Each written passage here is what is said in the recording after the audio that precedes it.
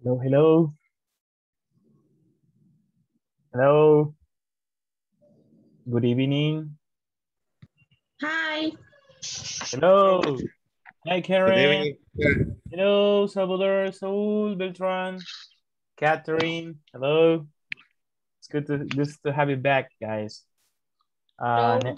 Hi, Catherine, Cuellar, and Nancy. Thank you for joining us today. Well, it's almost time to start, so that's cool. That's cool. All right, so we're actually here checking some students who are joining now, and that's actually great. That was actually great. So tell me, how was this day for you guys? ¿Cómo ha estado este día para ustedes? Cuéntenme. Tell me. ¿Cómo ha estado este día? Tell me about your day. Was good? Excellent. Excellent. That's nice. That's nice. That's nice because I mean, sometimes we have like we say challenging days que son como días de retos y desafíos, you know, but there are some other days that is definitely the opposite. This opposite is maybe something that maybe we well have a challenge. Easy days, like excellent. When you say an excellent, is because the day was awesome. Okay, ¿qué más? ¿Qué más me pueden decir? What else can you tell me?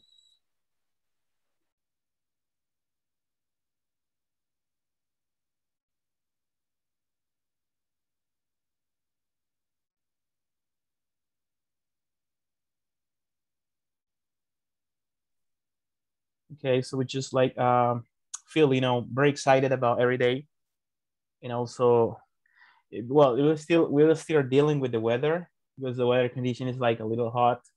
I don't know why these days like really challenging. So how's the weather? How's the weather like, guys? How's the weather? Is cold? Is hot? Is warmed? How's the weather?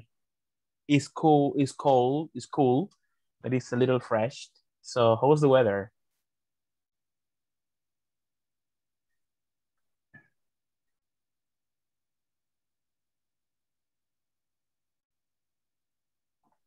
Yes.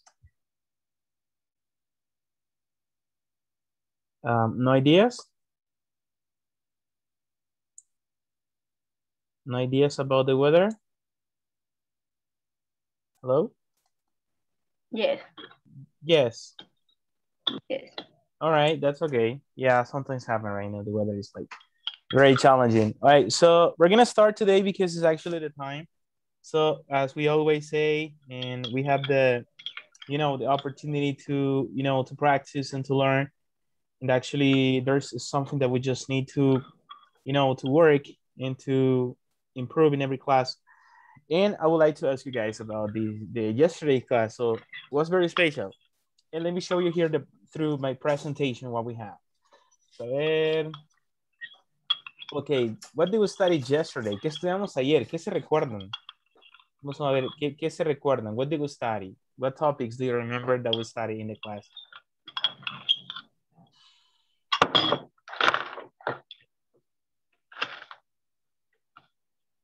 Ajá.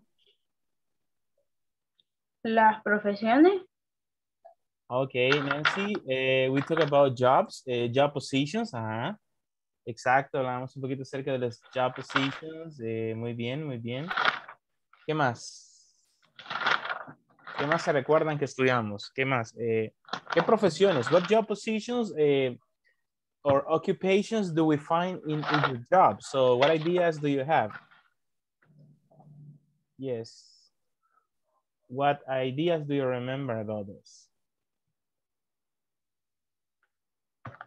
¿Qué profesiones discutimos el día de ayer? That are like the most common. Are like the most common jobs that people have in the, well, in everyday activities.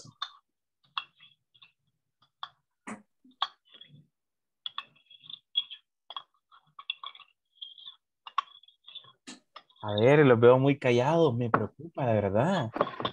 A ver, ¿qué pasó ahí? Los que han estado, ¿verdad? Porque ya, a veces hay circunstancias de que well, sometimes we can't, pero los que demás, ¿qué pasó?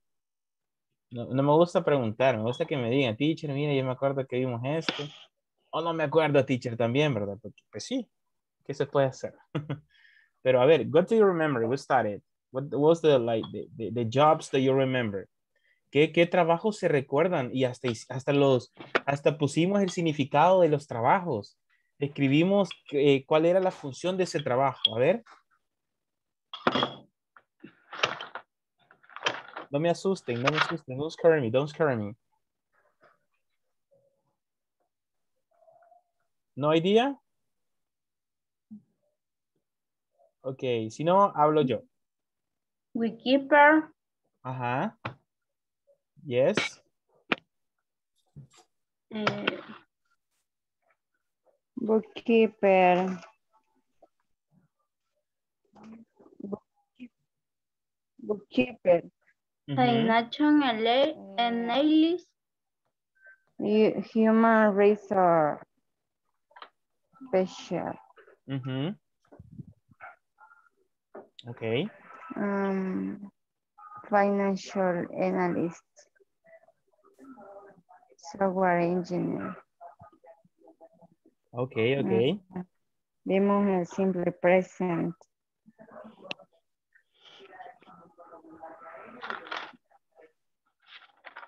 Okay.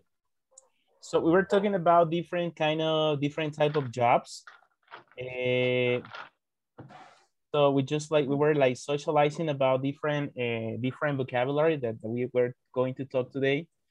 Y hablamos un poquito acerca de brainstorming about the job position at the workplace and say the activities you do there. ¿Qué actividades hacías ahí? I control, the merchandise. I deliver some stuff. I work in some equipment. So I check different things in the company. So you were like socializing about the most important details in a job. So this is something that maybe we can remember.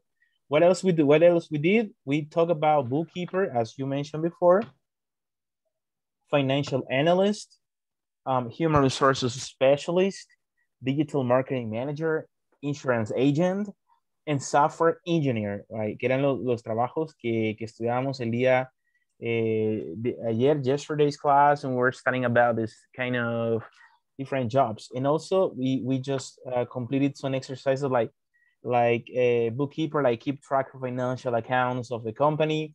Decíamos que el bookkeeper se encarga de eso, de help people and businesses manage their finances. En este caso, pues sabíamos de que era un financial analyst, is the person who is in charge of this one. El analista financiero, es la persona encargada de este tipo de trabajos. They are in charge, they monitor, they facilitate the numbers, they advise people about the amount of money that is being used. Y así, ¿verdad? También decíamos that this is a job that knows the policies and regulations involved in the management of the employees, is in charge to monitor, interview employees in a company. And we were saying that the person was well, in this case, this human resources specialist, we were talking about these people. And that is something that maybe we just remember. And so this is something that maybe we just remember in the structures. As you say, we also say that create and advertise the company over the social media, que decíamos que era un software engineer o digital marketing manager, so it's publishing the company. Entonces, hablábamos de varias funciones del trabajo, ustedes comentaban algunas funciones y qué se podían hacer, qué habían ahí y tres cosas que usted hacía in the job company, so that was like something important. Right? Entonces, hablábamos un poquito acerca de eso, the job positions. And then you had like you described four people who have different job positions in the company. You wrote your name, the job position, and other task. ¿Verdad? Eso es lo que hacíamos en la clase anterior y sobre todo el presente simple, ¿verdad? El presente simple, veíamos algunas reglas, we saw some rules, some strategies for this one. Y por ejemplo, si yo pusiera algunos ejemplos como este, yo dijera, one second. Go up. Okay, if we do this, for example,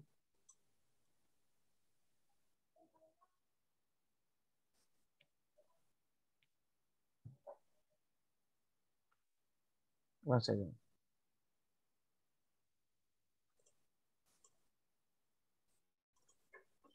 So we're talking about some job positions y algunas posiciones del trabajo, por ejemplo, que nosotros estudiábamos, hacíamos algunas actividades, right? We wrote about some activities in the job. So we were talking about some job positions and we were talking about different things related to the jobs.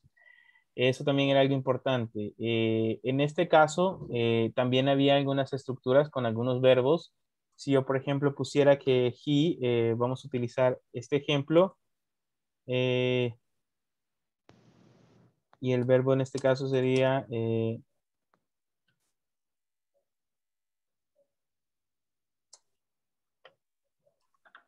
ok, por ejemplo, si yo pusiera esta estructura.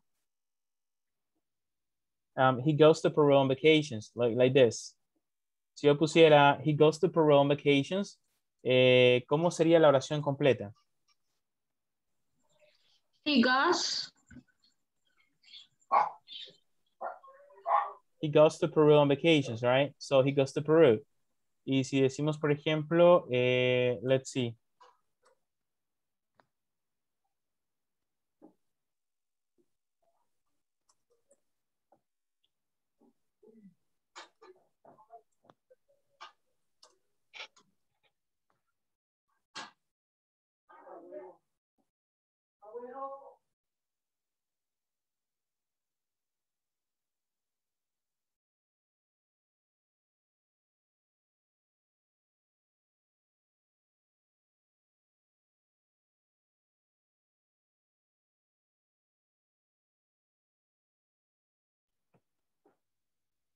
Si yo digo, por ejemplo, they travel to Mexico, ¿cómo iría la función, cómo iría la estructura de este verbo? They travel to the Mexico. They Go. They travel like this. Look at this, like this. Okay. Yes, because we're following the structures, right? We say goes. And what about if we say this one?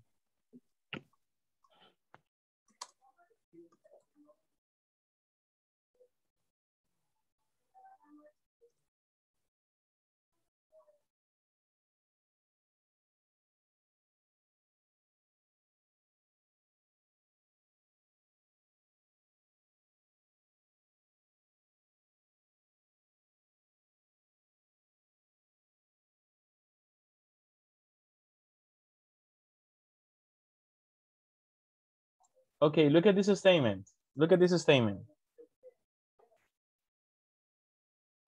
Samuel and Carlos, y tenemos el verbo visit, que en este caso sería un verbo en infinitive.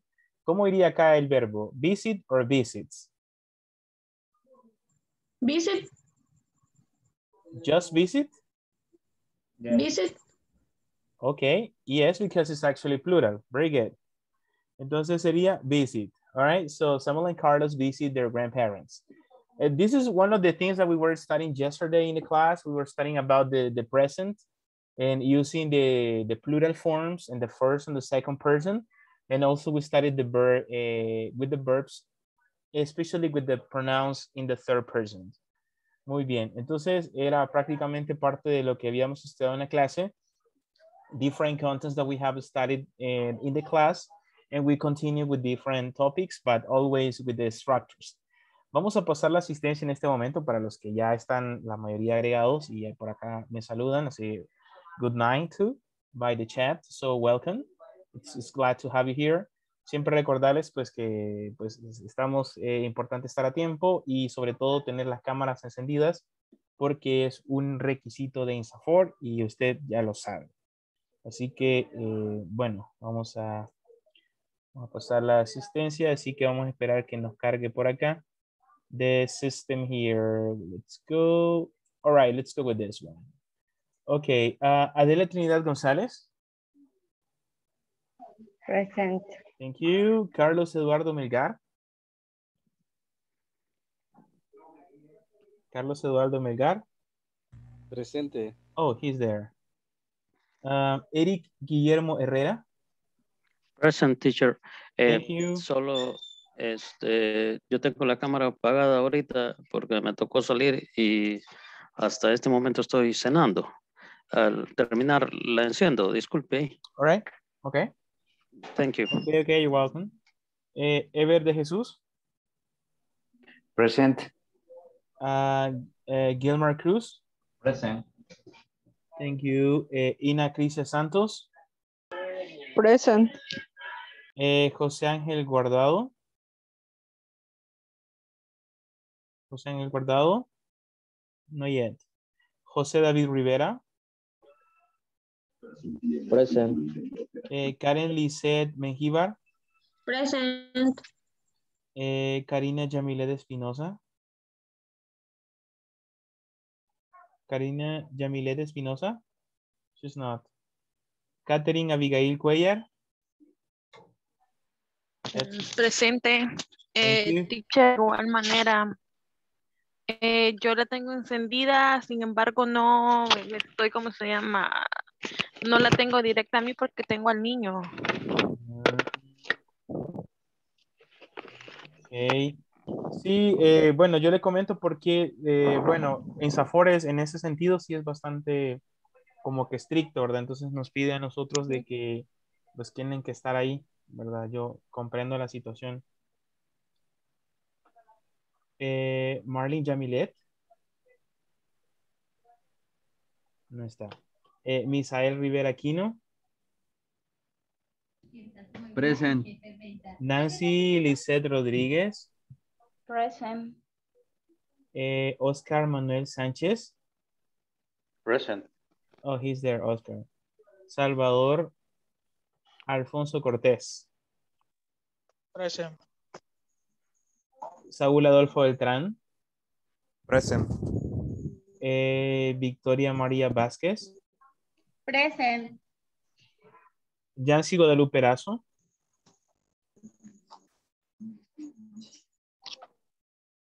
Yancy Guadalupe. No está. Yancy Magdalena Hernández. Yancy Magdalena Hernández. Todavía no. Okay.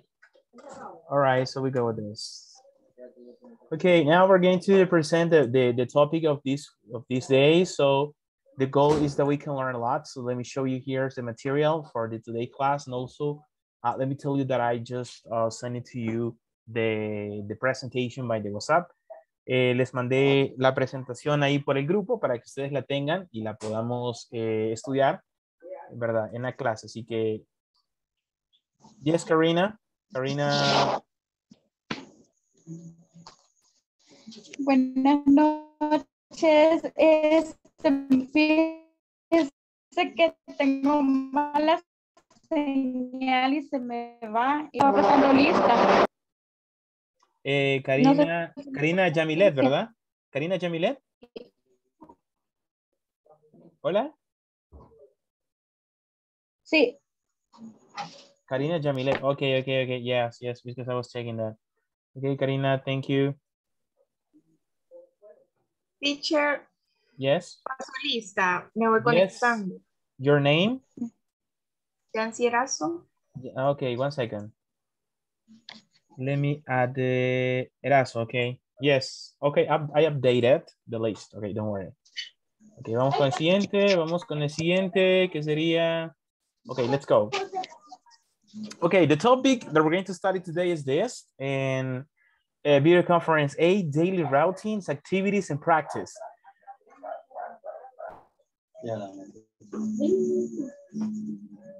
Hoy estudiaremos lo que son las daily activities, daily routines, activities, and practice. And always involved in the present simple. And for this, we're going to talk about the different topic, like this. Look at this. And vamos con la primera actividad que vamos a desarrollar en esta clase. The first activity that we're going to talk about today, we have the general objective is the brainstorm about job positions at the workplace and say 3 activities. I will be able to ask partners questions about their daily routines and give answers about my routine. Es decir, va a consultar a sus compañeros acerca de sus rutinas diarias, que va a ser una de las actividades que vamos a compartir. Usted ya vaya pensando qué actividades usted realiza, you know, as part of the routines here. And we just go with that part. All right, let's go. And also we have the activity. Let's go with the first activity. Look at this. This is the activity that we're going to socialize today. And we're going to ask partners like this. Ask classmate what he or she does every day. This is the activity that you will do today. You're going to ask your partners about what you do every day of the week in your workplace. En este caso, va a ser bastante similar a la actividad que usted realiza. Ayer nos pedían de que hablara acerca de 3 actividades. 3 activities you do, right? Like most of the time you do in your workplace. But in this case, you can have like more details about this presentation. So this is what we are going to do today. For this, and well, we're going to focus about that. Así que en este momento vamos a dar unos minutitos para que usted piense en las actividades. En este caso, ¿qué hace durante la semana en su lugar de trabajo? Entonces usted puede hacer una lista, a list about activities you do at your workplace. So that is actually part of the activities that we're going to have.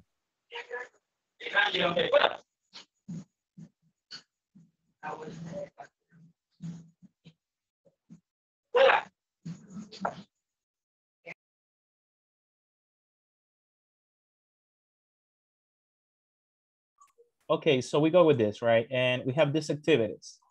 Okay, give me some ideas about activities you do at the workplace. So we're gonna have like a kind of a brainstorming about the activities you do at your workplace. ¿Qué actividades realizan ustedes at the workplace? Denme unas así al azar. Some of the most common. Answer emails. General reports. Answer emails. Complete or verify, monitor general reports. Completar o verificar.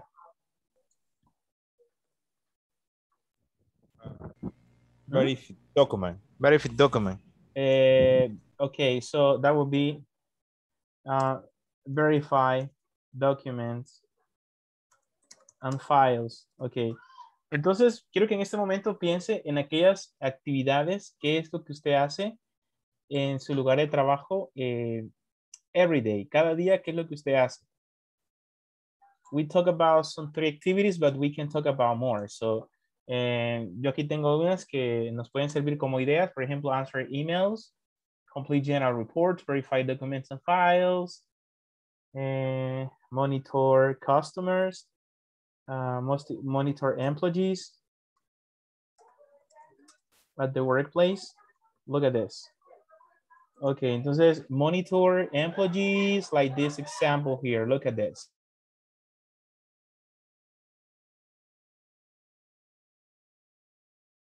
So we just like got this part, like monitor employees at the workplace. Por ejemplo, los que son de, supervisors, they are like in charge of monitors and activities in the workplace. ¿Qué más hace? ¿Qué más? ¿Qué otra actividad podríamos agregar aquí? Denme alguna idea, please. Prepare cash flow. Prepare or prepare? Like this?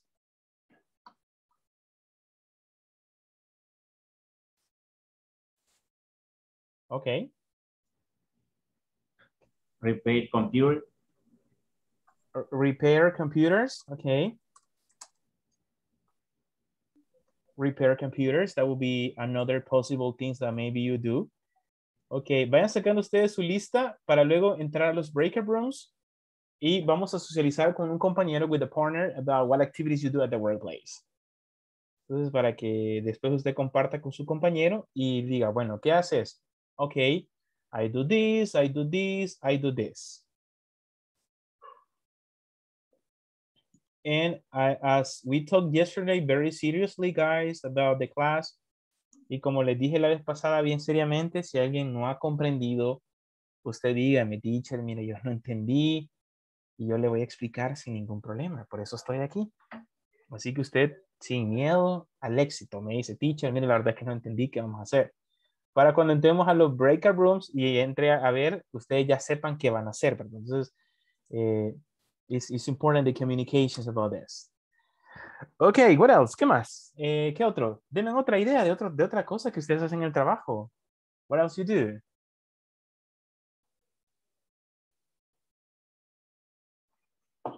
Makes phone calls. Okay, make phone calls. All right, cool. Thank you. We got one in the list. We have another one in the list. Okay, cool. Yes. What else?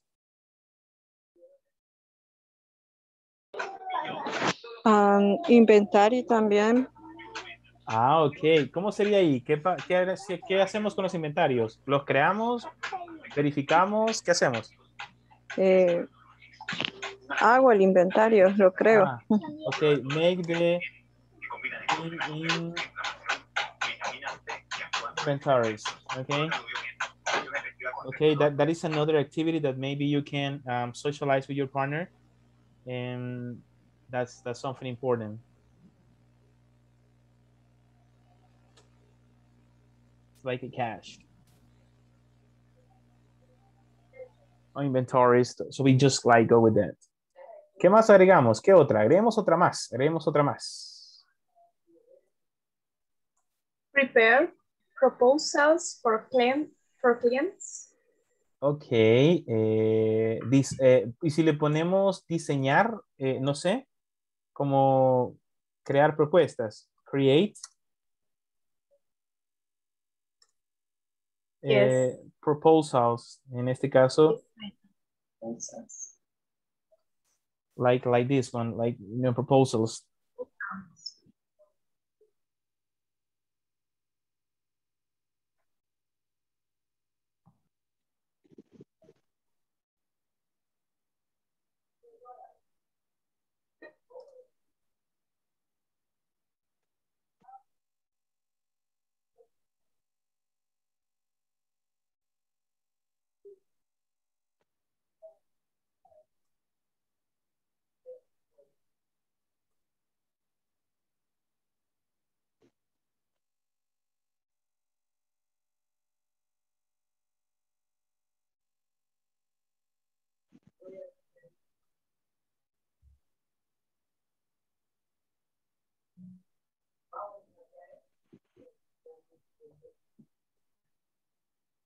Okay, so it's just like some of them.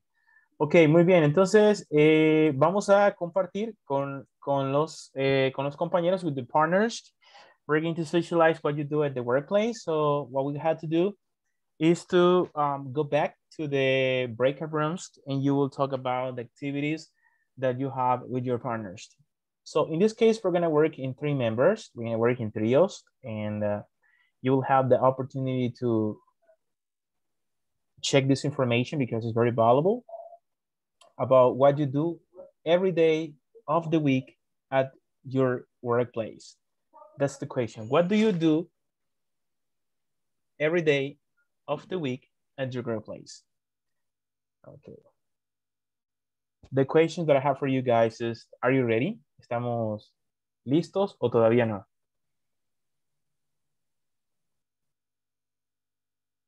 Are you ready?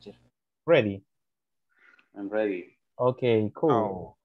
No. No yet. Who says no? ¿Quién todavía no? Saúl. Okay, so, okay. Díganos cuando ya esté ready.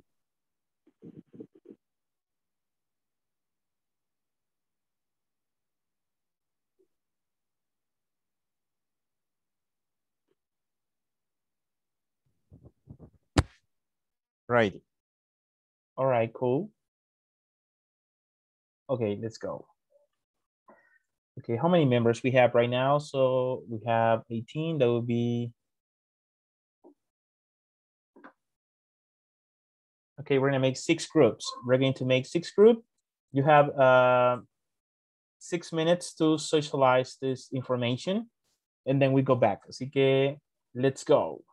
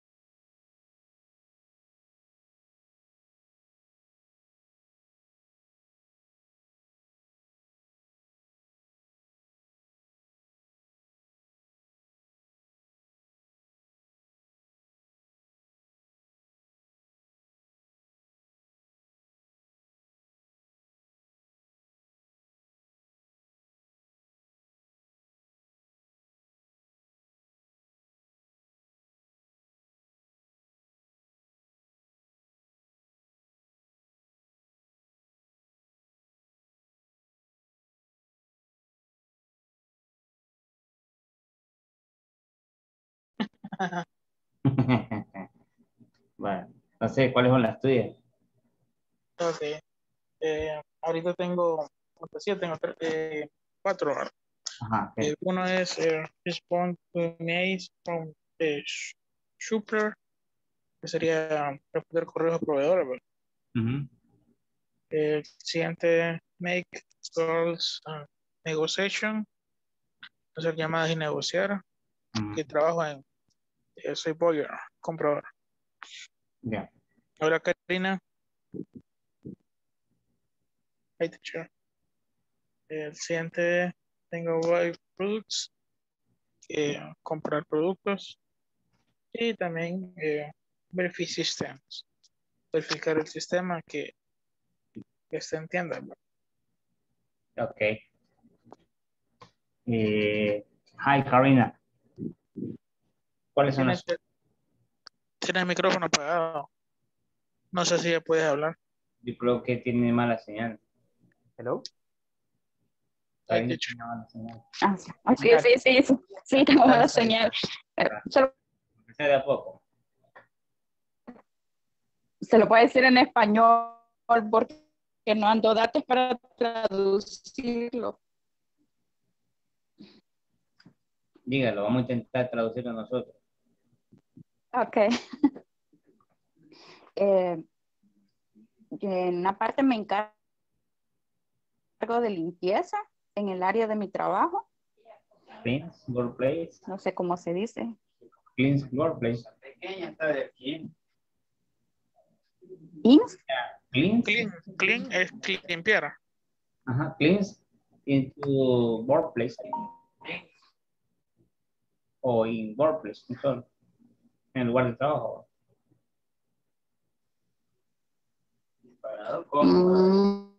Mm.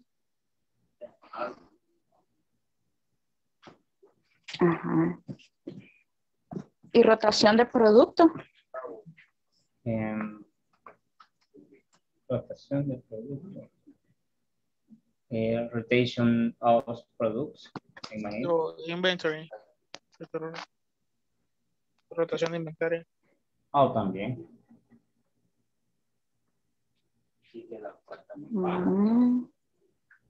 Ordenar y llenar.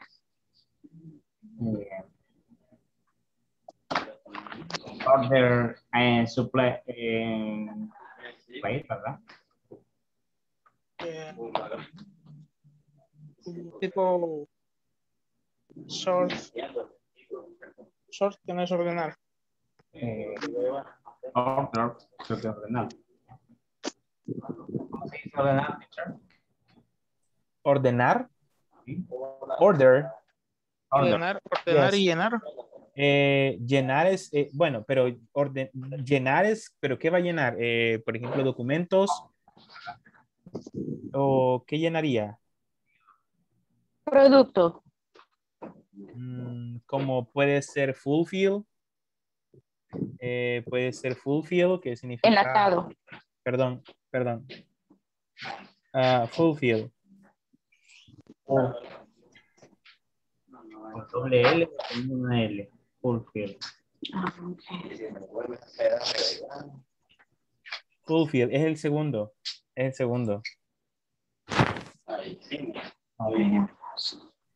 Yes, like that. Okay. Thank you. You're welcome.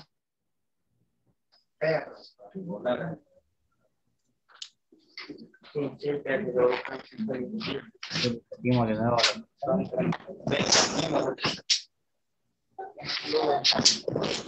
Está bien.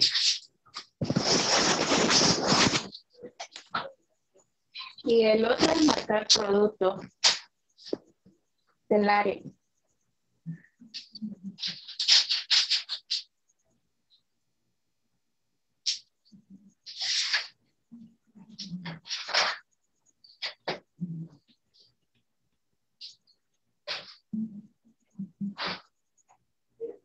Eso es lo que yo hago.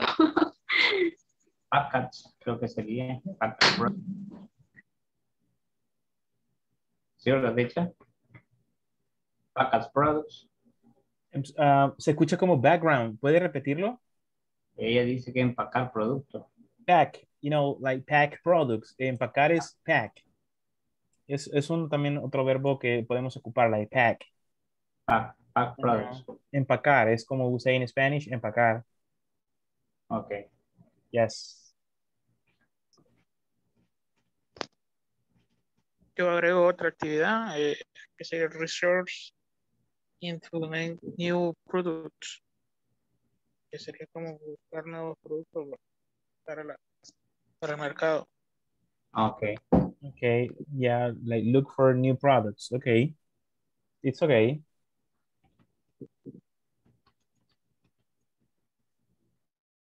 Tocando con los chicos de Walmart. Okay, vaya, y escuchemos a Victoria. Ok. Fíjense que yo no lo hice así por día porque, o sea, no escuché cuando dijeron eso, ¿verdad? Pero yo doy clases y básicamente es lo mismo todos los días, solo cambio o de materia o de grado, ¿verdad? Entonces es lo mismo prácticamente. I teach, doy clases, I review and grade clases, reviso y planifico las clases, plan de clases, planifico las clases, give complementary classes, doy clases complementarias. Okay. In this case, in this case would be I make lesson plans. I make lesson plans. Para decir que hace planificaciones. ¿Cómo? Perdón, no lo... Lesson plans. Aquí está en el chat. No sé si lo puede ver. En el Okay. chat. Lesson plans, for example, puede hacer I check material or homework. Okay. Materials or homework. Teacher, eso sería como en my lesson plan, es como yo planifico las lecciones, así. Ajá, planifica las clases. Como ella da clases, entonces ella hace como las planificaciones de lo que va a enseñar. Entonces se llama lesson plans. Okay. Okay.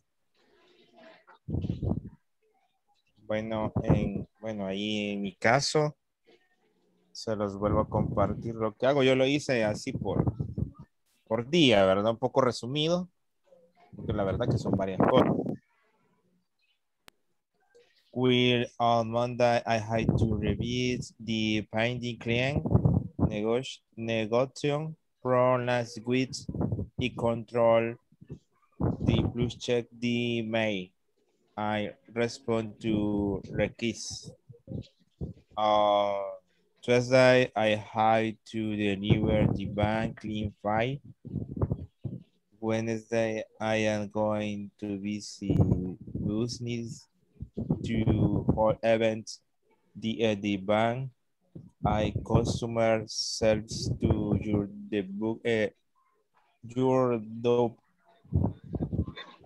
¿Cómo sería esa? ¿Cómo sería esa? ¿Cómo sería esa oración? ¿Podría repetírmela? Vaya, el día... Esa última el jueves, sí, el día jueves. Que escribí acá. Entonces... día jueves ingreso. El día jueves me toca como ingreso, el ingreso de clientes que resultaron de los eventos. O sea, el día miércoles a mí me toca ir a ver si me dejan hacer eventos en unas empresas. Entonces el jueves me toca ingresar los clientes que resultaron de los eventos. Ok, entonces vamos a formular en esa oración. En este caso, usted dice que es el día miércoles, si no me equivoco. El día jueves me toca el ingreso de los clientes que resultaron de los eventos. Ok, vamos a ver.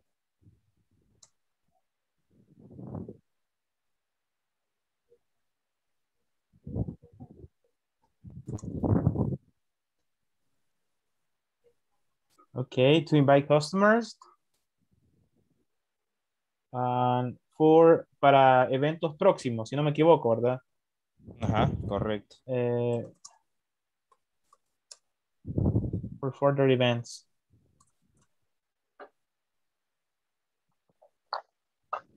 Like this. Okay.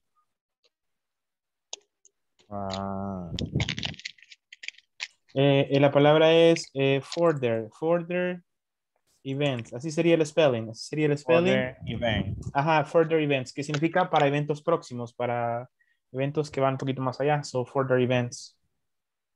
Okay, further event. Son eventos próximos. Ok.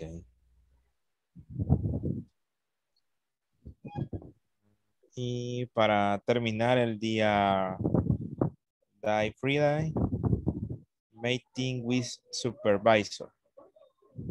Día viernes me toca como la reunión con el supervisor.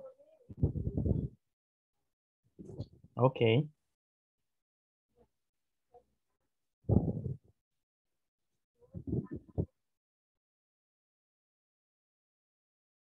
Ok. Ahí finish. Me finish.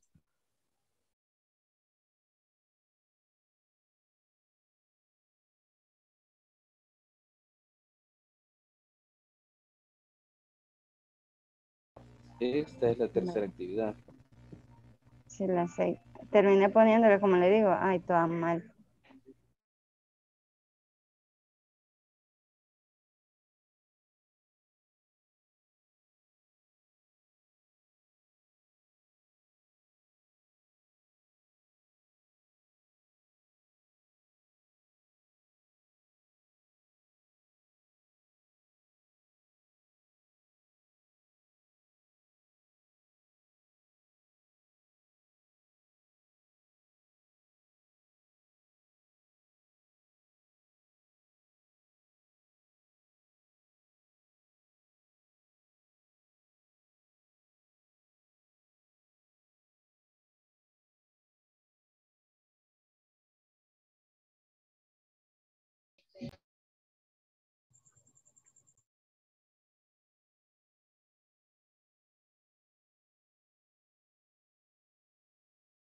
Okay, so we are almost coming back. Well, there are 3 students that are still in the breakout room, but they are gonna go back.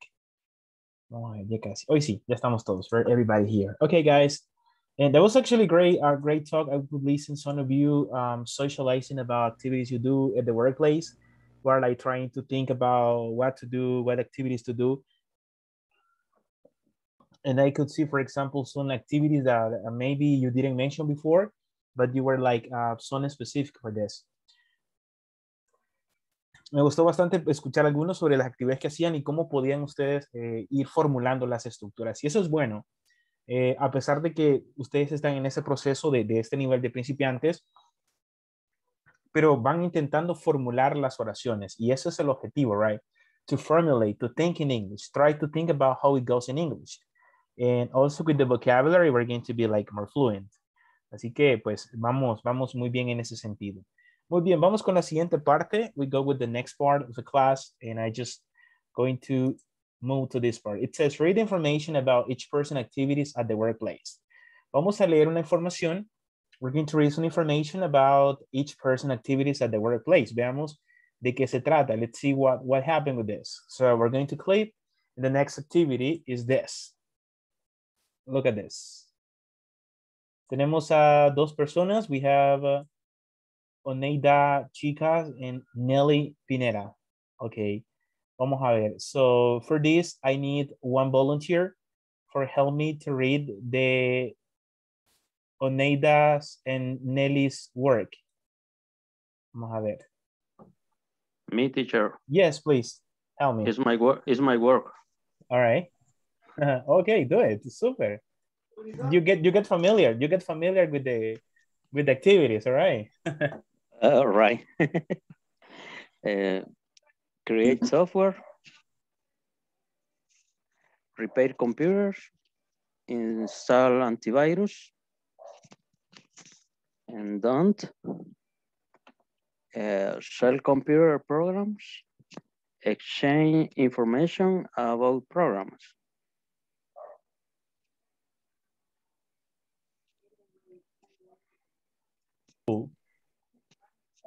Okay, so that means that those, for example, those activities, most of the time you work with them.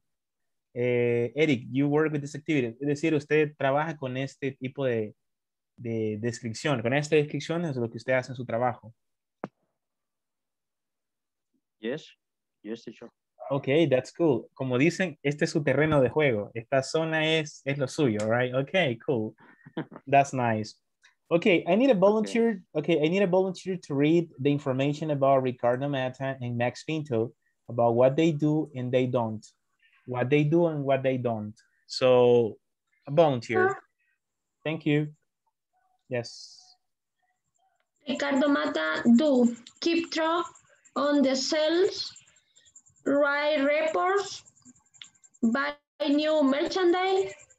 Max Pinto don't receive money from sales. This is what to buy. Okay, what to buy? Yes, it's something that they have to do, and also they have to buy. All right, that's important. So look at this. 1 second. Okay, we got it here. So create software and things they do, and things that they don't do is to sell computer programs and exchange information about programs. Como ya tenemos esta información, antes que pasemos a la siguiente actividad, me gustaría saber si tienen alguna duda sobre las actividades que se encuentran acá, sobre alguna palabra que es nueva para ustedes, a word that is new for you. So, what is that?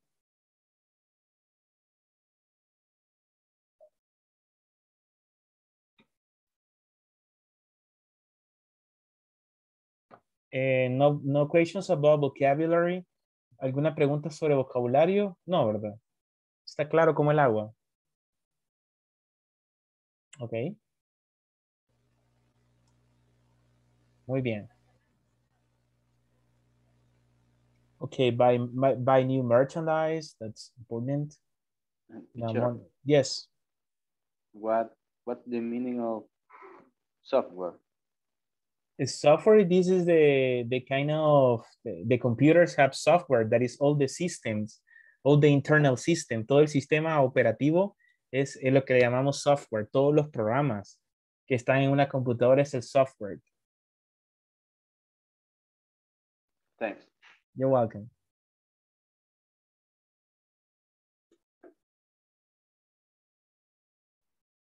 Feature pronunciation antivirus.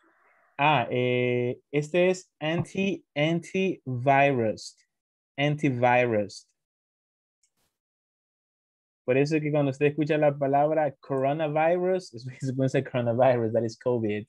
It's a virus. El virus es virus, so antivirus. Sure. Yes. On the pronunciation of decide. Decide. Yes, Okay. it's the same. It's the decide. Yes. Y la que está arriba es receive. Receive. Todo es con I. Receive money from sales. Teacher. Yes. COVID-19, ¿cómo se dice?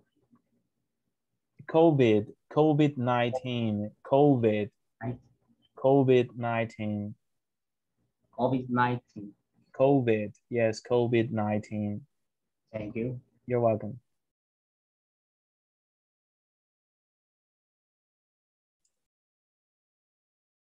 Okay, let's continue. Let's go with this one. It says, look at this. Read the information again to answer the questions and compare with the partner. It says, do Oneida and Nelly work with softwares? Do Oneida and Nelly work with softwares? Do Oneida and Nelly sell antivirus? Do Ricardo and Max get money from sales? Do Ricardo and Max write reports? And do Ricardo and Max repair computers? Vamos a leer esta información y la vamos a socializar en la clase. Así que para eso vamos a volver a leerlo y vamos a comparar si ellos hacen esta actividad. Por ejemplo, nos dicen la número 1, do Oneida and Nelly work with softwares? Es decir, Oneida y Nelly trabajan con software. Vamos a ver si ellas lo hacen. Oneida y Nelly, vamos a ver. So we actually have Oneida and Nelly. Decíamos, work with softwares, trabajan con software. ¿Qué dicen ustedes? ¿Sí o no? Yes. Yes. Yes. They do. Entonces, usted le va a poner yes. They. Yes, yes, they do. O pueden ponerle yes, they do. O si ustedes lo quieren explicar, pueden decirle yes, they create en este caso, software. Entonces puede ponerla una respuesta corta o larga, como usted lo considere. En este caso ya le di aquí como dos posibles respuestas. Yes, they do o yes, they create softwares. That is the word about it.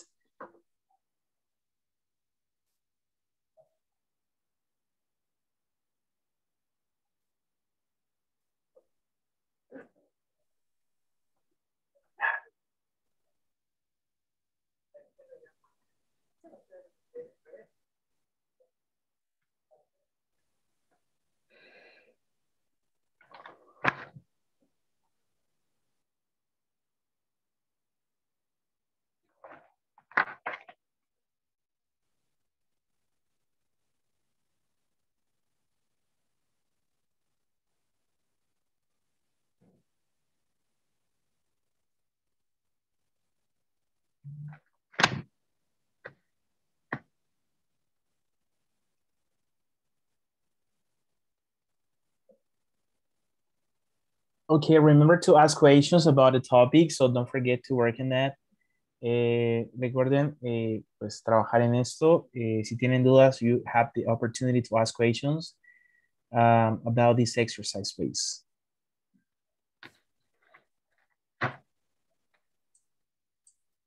Look at this. They create softwares.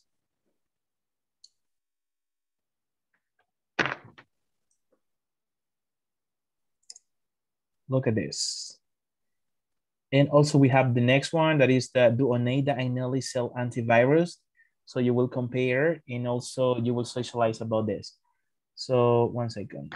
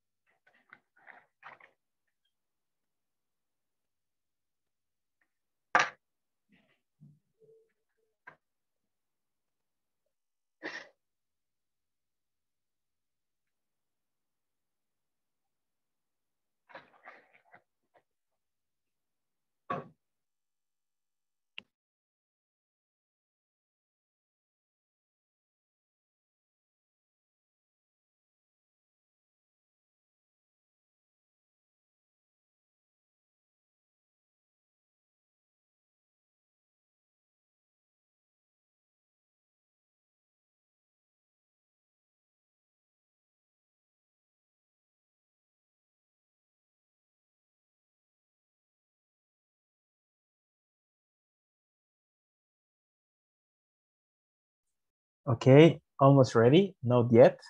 ¿Cómo vamos? Not yet. The number 2. You have the next one? Okay, what do you have? Tell me what answer you have. No, they do not sell antivirus. Okay, vamos a ver, vamos a poner acá. They don't Sell antivirus. Antivirus. Okay, so they don't sell antivirus.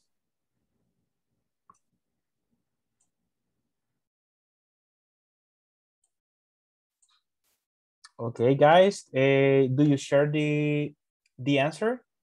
¿Comparten la respuesta? You have the same information?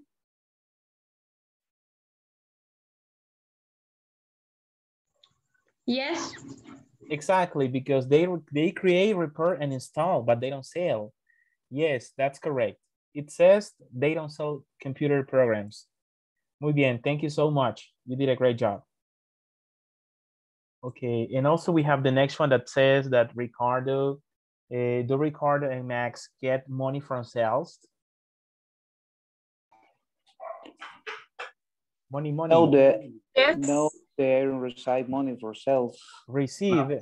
they don't receive? Receive. No, they haven't received money for sales. Let's see, get money, it says, Anita Nelly, create, repair, installs, no dice que ellos reciben, ¿verdad? Sells computer, exchange information programs. No, in this case, it doesn't say that they sell, right? Get money. So, en ese caso sería, no, they don't get money. Obviously, yes, right. O sea, definitivamente sí, pero en la información no lo especifica. It doesn't specify that they receive money. Yeah, yes, they do because it's a job, right? But actually it's not there. So we say that they don't get money. So, la siguiente. Do Ricardo and Max write reports? Yes, they write reports. Okay, yes, they write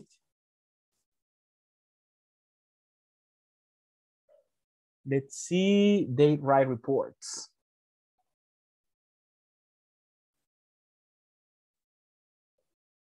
Okay, so we say that they write reports, so that is actually good.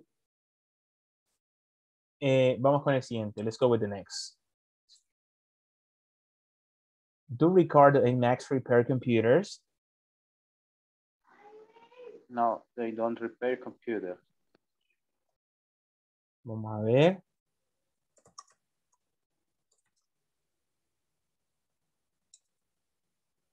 Okay, it's okay, guys. Do you have the same information about Ricardo and Max? They don't repair computers? Yes. They don't do it, right? It's okay. It's okay. They don't repair. They are not specialists in this area. So we're going to highlight this. All right. It's okay. Okay, so that's good. So they don't do that. They don't repair computers. And the next one, do Oneida and Nelly install programs? Yes. Yes. Yes. Different programs. Look at this. They install. Okay, so we could say, yes, they install different programs. So we just conclude this.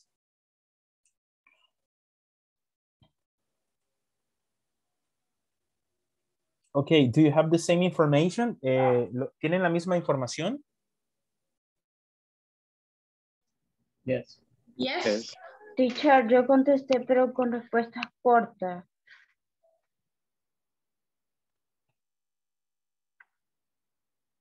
Yes, they do. No, they don't. Like this. Sí, yes. Okay.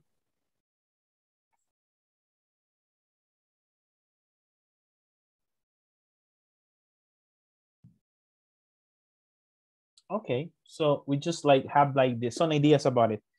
Nos sirve bastante de hacer estas actividades así, porque vamos como adquiriendo más vocabulario. Podríamos haber puesto, yes, they do, no, they don't, pero la idea es como que cuando respondemos de una full form, es una forma larga, vamos como que ya aprendiéndole un poquito más a usar los verbos. They don't repair, they write, they don't get, they don't sell. Entonces vamos jugando con los verbos. Ustedes se fijan, la mayoría, como estamos hablando de dos personas, es plural. Entonces los verbos van en su forma natural. Write, sell, repair, install. So this is actually the way. Muy bien.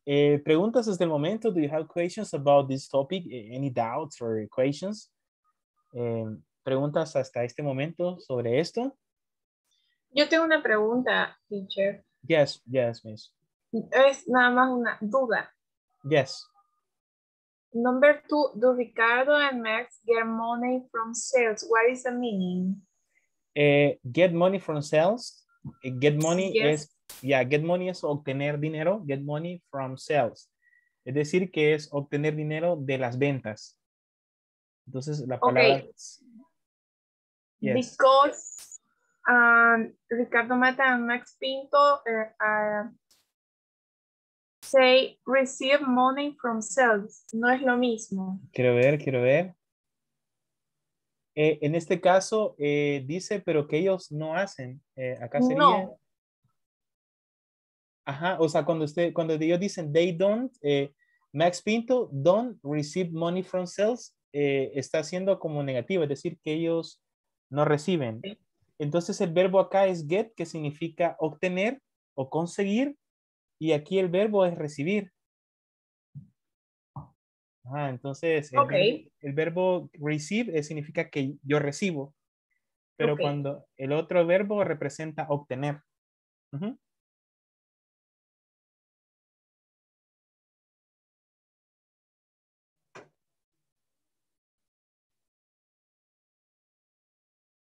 Okay.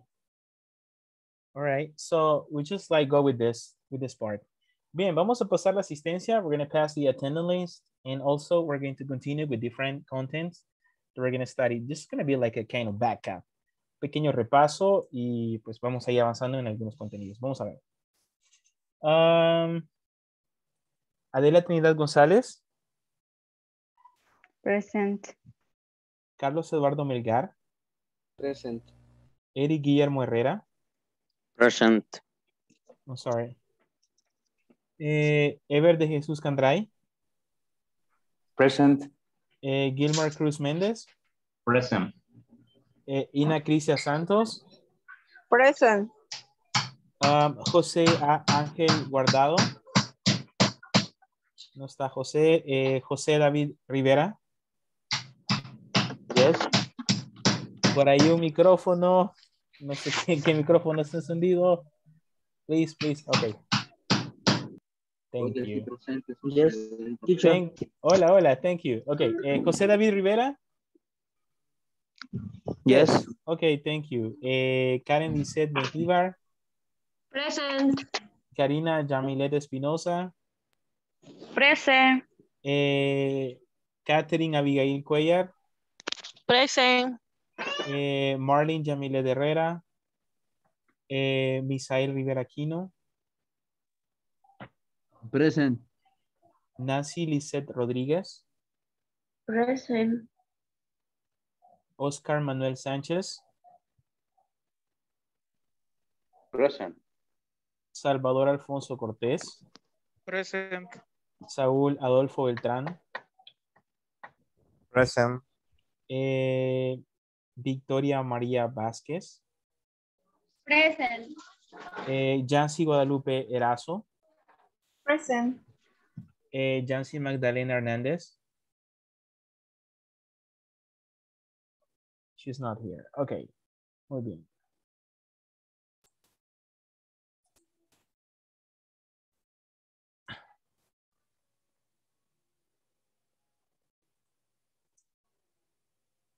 Muy bien, vamos con el siguiente tema. Después de haber hablado un poquito acerca de la descripción de estas personas, about what they do and what they don't do, it's important to focus about this.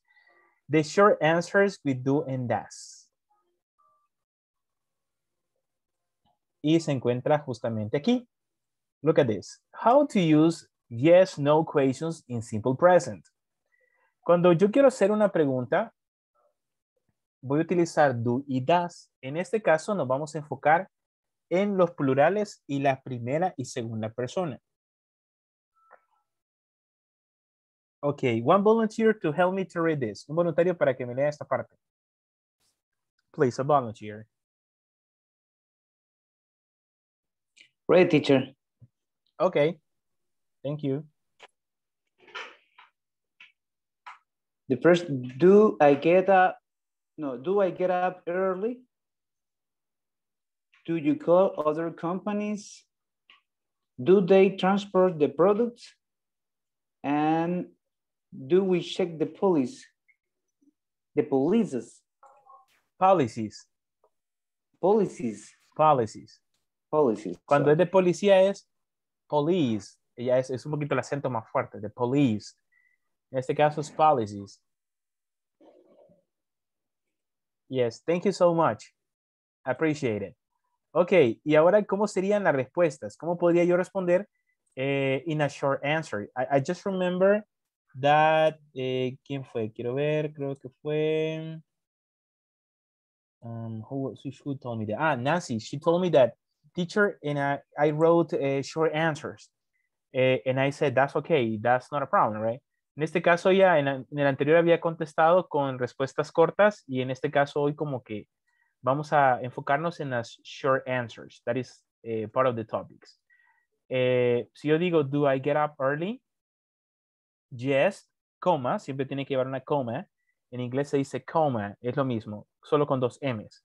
Yes, I do. Oh, no, I don't. Do you call other companies? Oh, yes, I do. No, you don't. Yes, you do. No, you don't. Do they transport product? Yes, they do. No, they don't. Do we check the policies? Yes, we do. No, we don't. So, vemos como una forma breve nosotros enfatizamos ya sea que sí o no, right? We just emphasize the yes or not in the statement. Sin necesidad de estar dando como una long answer or explanation about a topic like, you do this one? No, because I do this when I do. So you say yes or not. Yes, I do. No, I don't. So it's very simple the way you answer this question. Es una estructura bastante práctica realmente para poder expresar si se hace algo o no, right? Entonces, esa es la manera como decimos yes or not. Por ejemplo, if I select some students to ask some questions, let me see. Karen Benjivar, do you play soccer? Karen, do you play soccer? Yes, I do. Okay, nice. Good. All right, let's go. Let's ask to Carlos Eduardo. Carlos Eduardo, do you speak Italian? I don't know. No, I don't. No, I not. No, I don't. No, I don't. Ajá, entonces, no, I don't. Do you speak Italian? ¿Hablas italiano? No, I don't. Okay, so we got some other possible questions that we can socialize. This is our general questions. Oscar Sanchez. Oscar Sanchez, do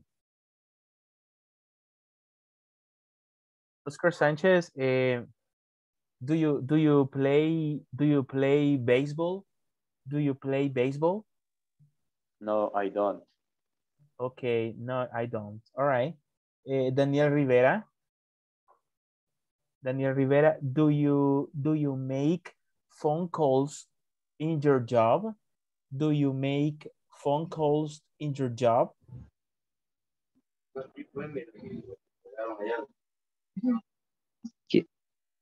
Yes, I do. Okay, cool. All right, that's okay. Let's see. Let's continue. Gilmer Vendors. Do you use your computer in your job? Do you use your computer in your job? Yes, I do. Okay, yes, I do. So you can see there are like different ways in which we can answer, you know, in the process. So just like focus about yes, I do or no, I don't. So nobody has to answer about it. Es decir, estas son unas respuestas cortas. No hay necesidad de que estemos explicando, especialmente cuando no es algo que usted tenga que explicar. Yes, I do or no, I don't. Automáticamente ya pues se sabe de que o lo hizo o no lo hizo. Veamos más ejemplos. One second. Okay. Okay, one volunteer to help me to read. Me gusta que ustedes lo lean, me gusta que ustedes participen.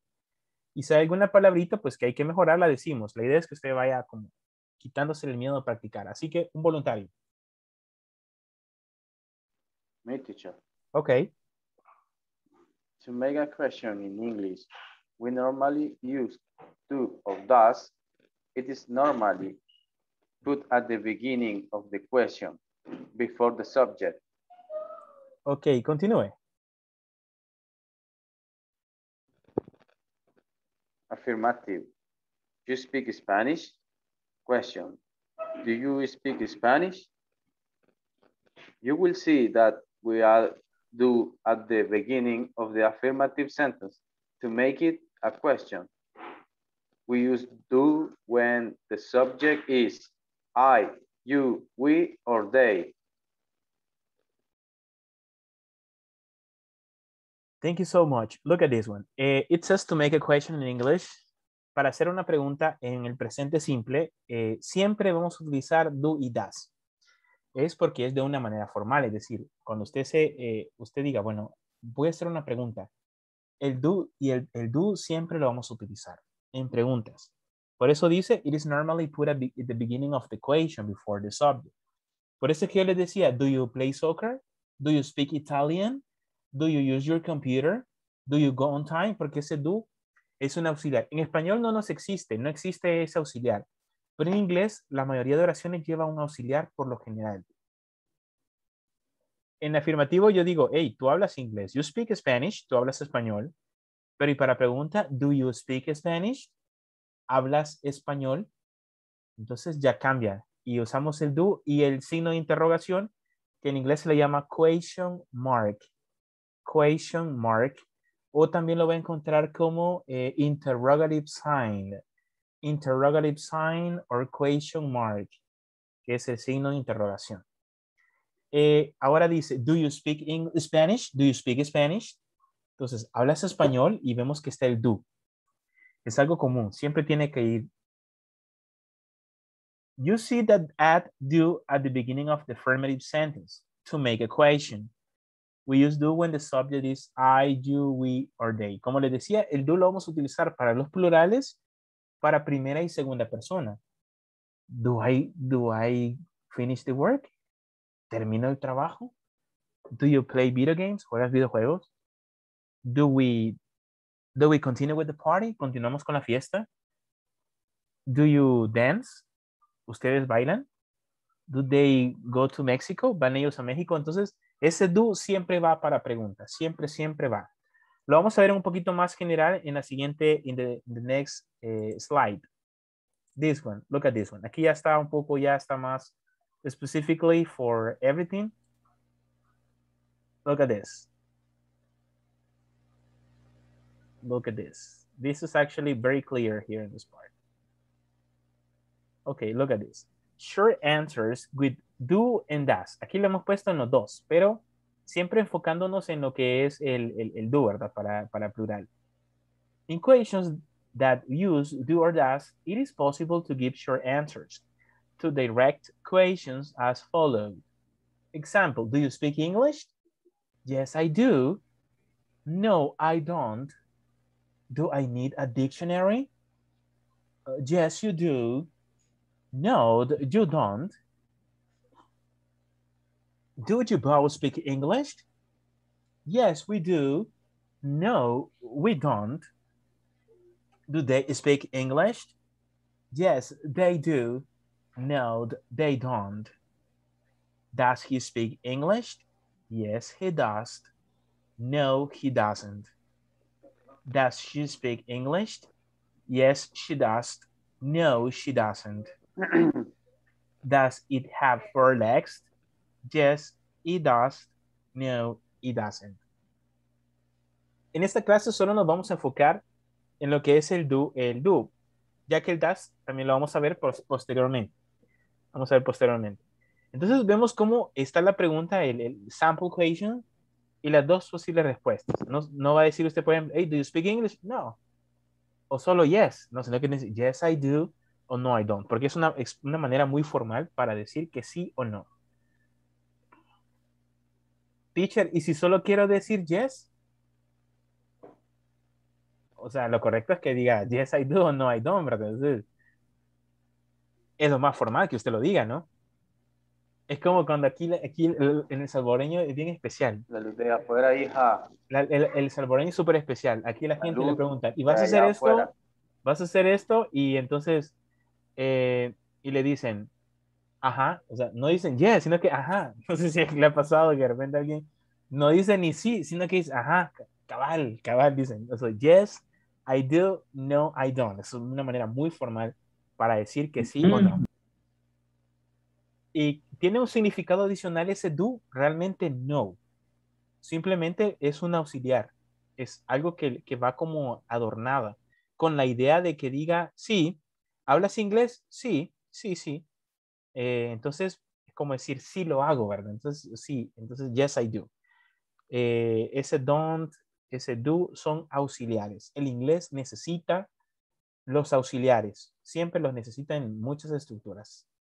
En cambio, nuestro idioma es un poquito más extenso, nuestro idioma es mucho más completo que el inglés. Nuestro idioma es un poco más romance, porque tenemos más estructuras gramaticales, tenemos mayor nivel de conjugación, los pronombres se conjugan diferentes en los tiempos.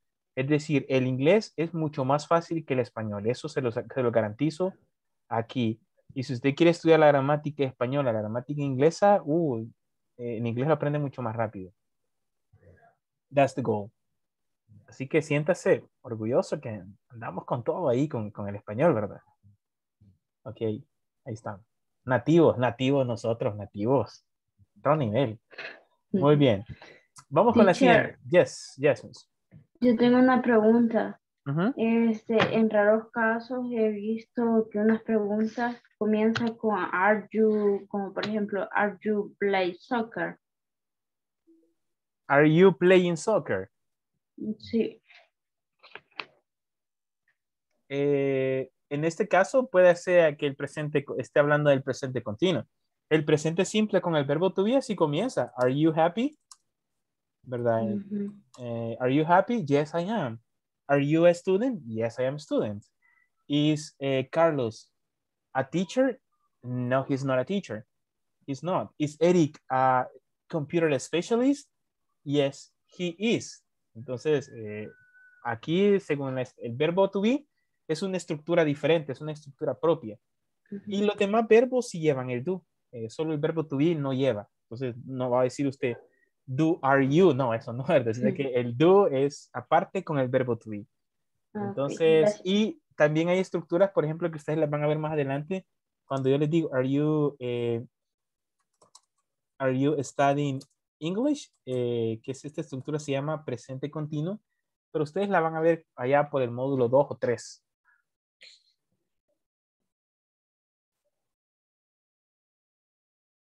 Ok, veamos la siguiente tabla. Look at the next one. Ok, short answers with do and does. Para reforzar, otro voluntario, another volunteer, for helping me to read. ¿Quién me quiere ayudar a leer?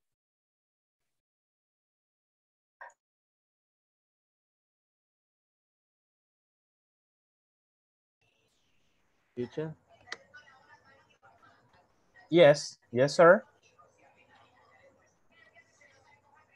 Do you both speak English? Yes, we do. No, we don't. Do they speak English? Yes, they do. No, they don't. Does speak English? Yes, he does. No, he doesn't.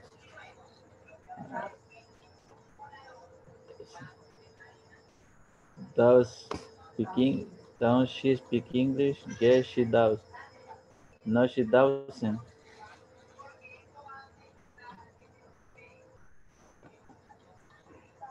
Okay, that's perfect. So, siempre dividiendo lo que es el do y el doesn't. Acuérdese que en este caso, cuando es tercera persona como he y she, que son las terceras personas, es decir, de quienes se habla en oración, nosotros decimos, does he speak English? Does he speak English? Does she speak English? Yes, she does. No, she doesn't. Yes, he does. No, he doesn't. Entonces, según el pronombre, lo utilizamos. Vamos con el primer ejercicio de esta parte. Let's go with the next exercise. Look at this. Okay, look at this. It says create yes, no questions using the words in parentheses. Write the answers. En este caso vemos acá y tenemos que formular como una pregunta. Nos dice you work y company. ¿Cómo puedo formular una pregunta que diga you work company? Así como que, hey, ¿trabajas en una compañía? Y aquí nos Do you dice work, yes. sería? Y aquí nos dice you yes. Y como dice yes, entonces usted lo tiene que formar la respuesta en positiva. Porque nos dice yes. Yes. Número 2.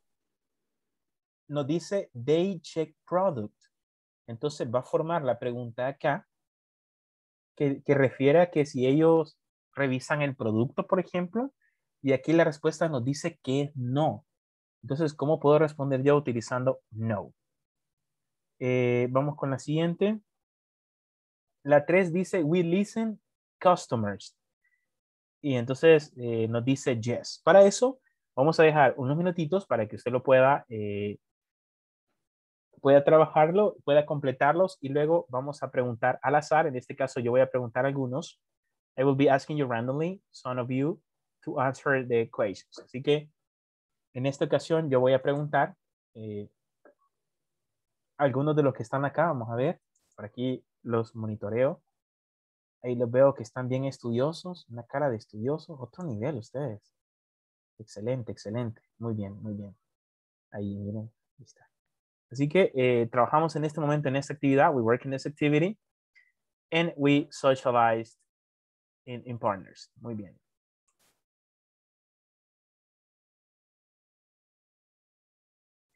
Y de premio, pues al que responda la primera pregunta, le vamos a preguntar la otra, ¿verdad? Entonces, de premio por participar. Así que ahí estamos, ahí estamos. Ok, let's go.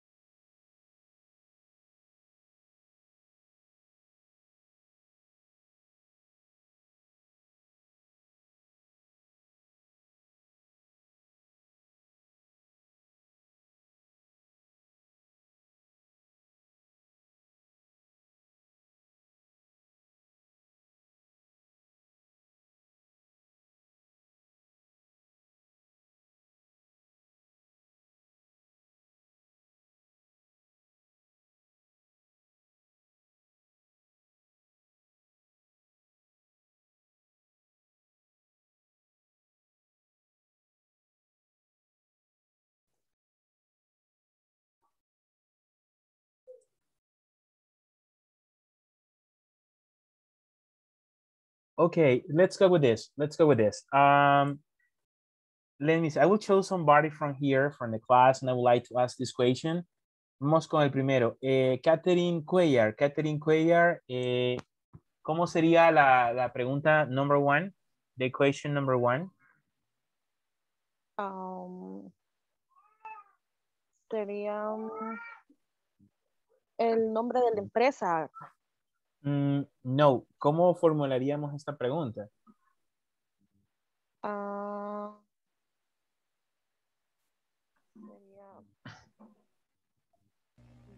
are supervision.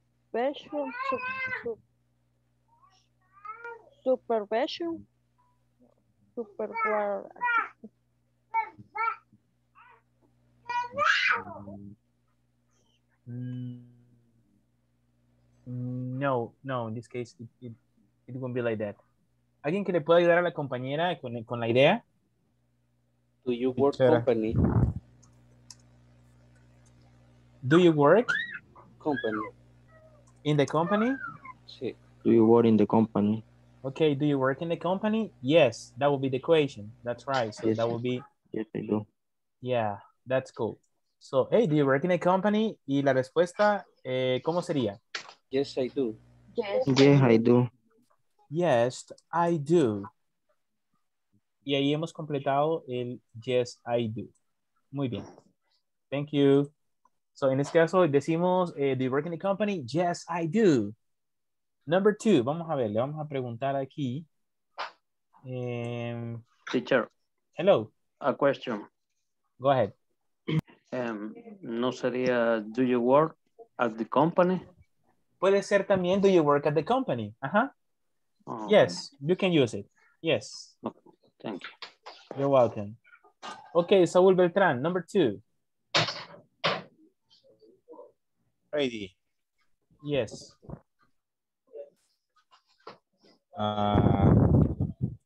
They review the products.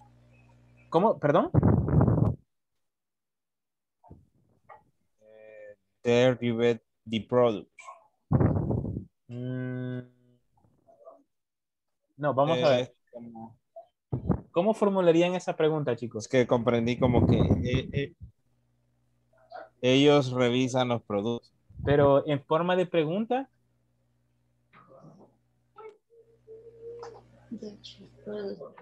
En forma de pregunta, ¿cómo sería? Do they check products? Ajá. Do they check? Y le agregamos the product. The product. Okay, do they check the product? No, they don't. Y la respuesta es... No, they don't. No, they don't. No, they don't. No, they don't. Y ahí está, miren, y respondimos de una manera que no, they don't, right? So we don't check the products. They don't check. Acuérdense siempre la figura de la pregunta, como lo acabamos de hacer acá, ¿verdad? En este caso, vemos cómo la estructura cambia, ¿verdad? Do they check the product? Yes, they do. No, they don't. Vamos con la siguiente, que sería la número 3. We listen to customers. ¿Cómo sería la 3 en pregunta? Do we listen to Customer. Do we listen? Okay, do we listen to customers? Okay, vamos a ver. Customers. Okay. Yes, we do. Okay, y la respuesta sería? Yes, we do. Yes, we do. Yes, we do it. All right. So go with this. Muy bien. Teacher, I have a question. Yes. Okay. An example, the short answer we do and does. Why do you both speak English and short answer is yes, we do and no, we don't? Why why you and why and answer is we. ¿En cuál? ¿En esta o en la anterior? En la, En la anterior, example. Vamos a ver, ¿en esta? ¿Esta? Sí. Yes. No. La anterior a esta. No sé. Sí. Oh. Ajá. Yes. En esta. La tercera. Do you both speak English? Yes. Esta. Ok. En este caso, aquí nos está refiriendo a dos personas, porque la palabra both significa ambos. Entonces, cuando digo, hey, do you both speak English? ¿Ambos hablan inglés? Yes, we do. Oh, no, we don't. Okay. It's correct to say do we. Do and customer is correct. Do we, claro, si usted se pregunta, bueno, como decía un comercial, cuando usted se pregunta a usted mismo, ¿verdad? Yo me dije a mí mismo, ¿verdad? En este caso, la oración es como que, do we listen to customer? Y así como que escuchamos a los clientes. Yes. Entonces, por eso, quizás la oración está pensada en esa estructura. Cuando usted, como grupo, se interiorizan, hey, do we listen to customers? Yes, catarsis. Yes. Exacto. Una catarsis ahí. Grupal, es una catarsis grupal. Y a veces, no, ¿verdad? A veces, bueno, especialmente para los que están así como en call centers, a veces hay clientes difíciles, difficult customers, y a veces me dicen, no, mira, a veces no dan ganas de escucharlos, pero bueno, this is another story. Esa es otra historia. Ok. So, in this case, do we listen customers? Yes, we do. Y entre paréntesis, no choice. No hay, así como que no hay opción. Muy bien, excelente. Me gusta que hagan esas preguntas. Me gusta que indaguen, que como dicen ahí, que revuelvan, o sea, que ustedes investiguen, pregunten. Porque estos datos son importantes. Me gustó la pregunta que hizo ella porque vimos la palabra both que estaba ahí. Entonces, pero no preguntaron el significado, entonces ya nos dimos cuenta ahora que significa both, que significa ambos. Yo le pregunto a Salvador y quiero que use la palabra both, por ejemplo. Salvador, do you speak English and Spanish? Yes, I speak both. Ahora Salvador va a ser bilingüe, ya cuando le pregunten a Salvador va a decir, do you speak English and Spanish? Yes, I do. I speak both languages. Hablo ambos idiomas. Y más, ¿verdad? De ahí el italiano, Salvador, después italiano o francés, ¿verdad? Adelante ahí. Yo pensé que el yo se estaba refiriendo a ustedes, algo así. Porque como el you se puede usar no solo para tú, ¿verdad? Exacto. Entonces pensé que por eso lo había puesto. Por eso la respuesta era we. También. Por ejemplo, yo les digo a ustedes, hey guys, do you study English? Ahí se las estoy diciendo a todos. Do you study English? Do you complete the exercises? Entonces yo aquí automáticamente les estoy diciendo en plural, ¿verdad? Pero lo que me gustó acá es que usaron esa palabra both para enfocarse en los dos, en ambos. Para referirnos posiblemente a las dos personas, both.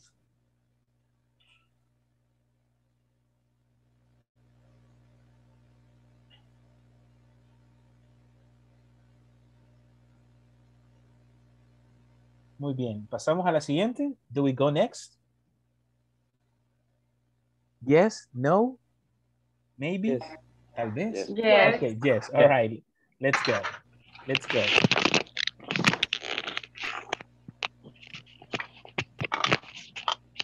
Vamos con las siguientes. Vamos con la número 4. Ya pasamos la 3, vamos con la 4 y 5.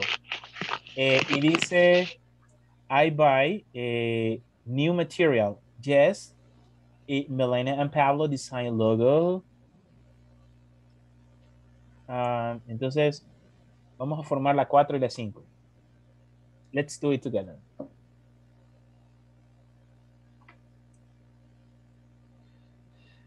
Okay. Do I buy material. Okay. Do I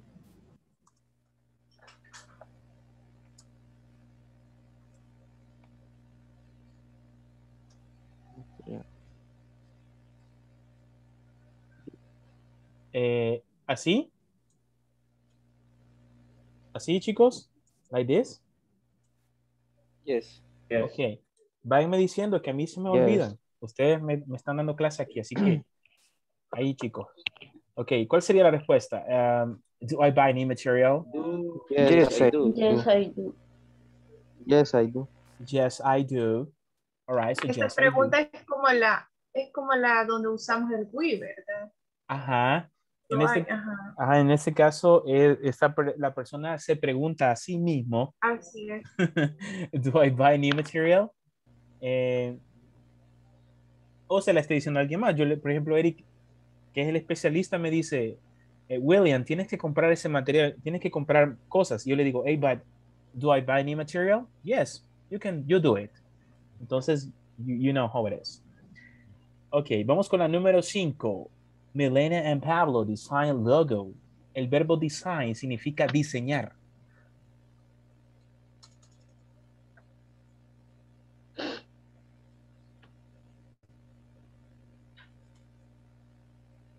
Ahí creo que sería Dash, Milena y Pablo design low, ¿verdad? No, because it's plural. Es plural. They sería entonces. Ajá, son dos personas. Do they Yes. sería entonces. Ajá. A ver, vamos a ver. Dictate. Do they? Do. Ajá, sería. Bueno, no sé si nos vamos a referir al nombre en sí o lo vamos a dejar en tercera persona. Do they. No en design tercera. low. No en tercera porque son Al segundo. plurales. Ah, perdón, correcto. Pueden decir los nombres o Ok. quieren que pongamos los nombres. Ustedes mandan aquí. Ustedes me dicen. Los nombres, teacher. Pongamos los nombres. Para adaptarnos, teacher. Están bonitos también los nombres, ¿verdad? Así que pongámoslos, Sí. pues. Ok. It says Milena and Pablo. And Sí, Pablo.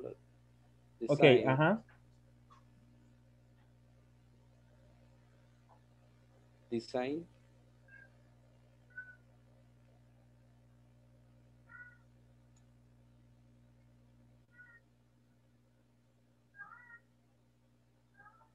Low, no sé si es que así se dice o...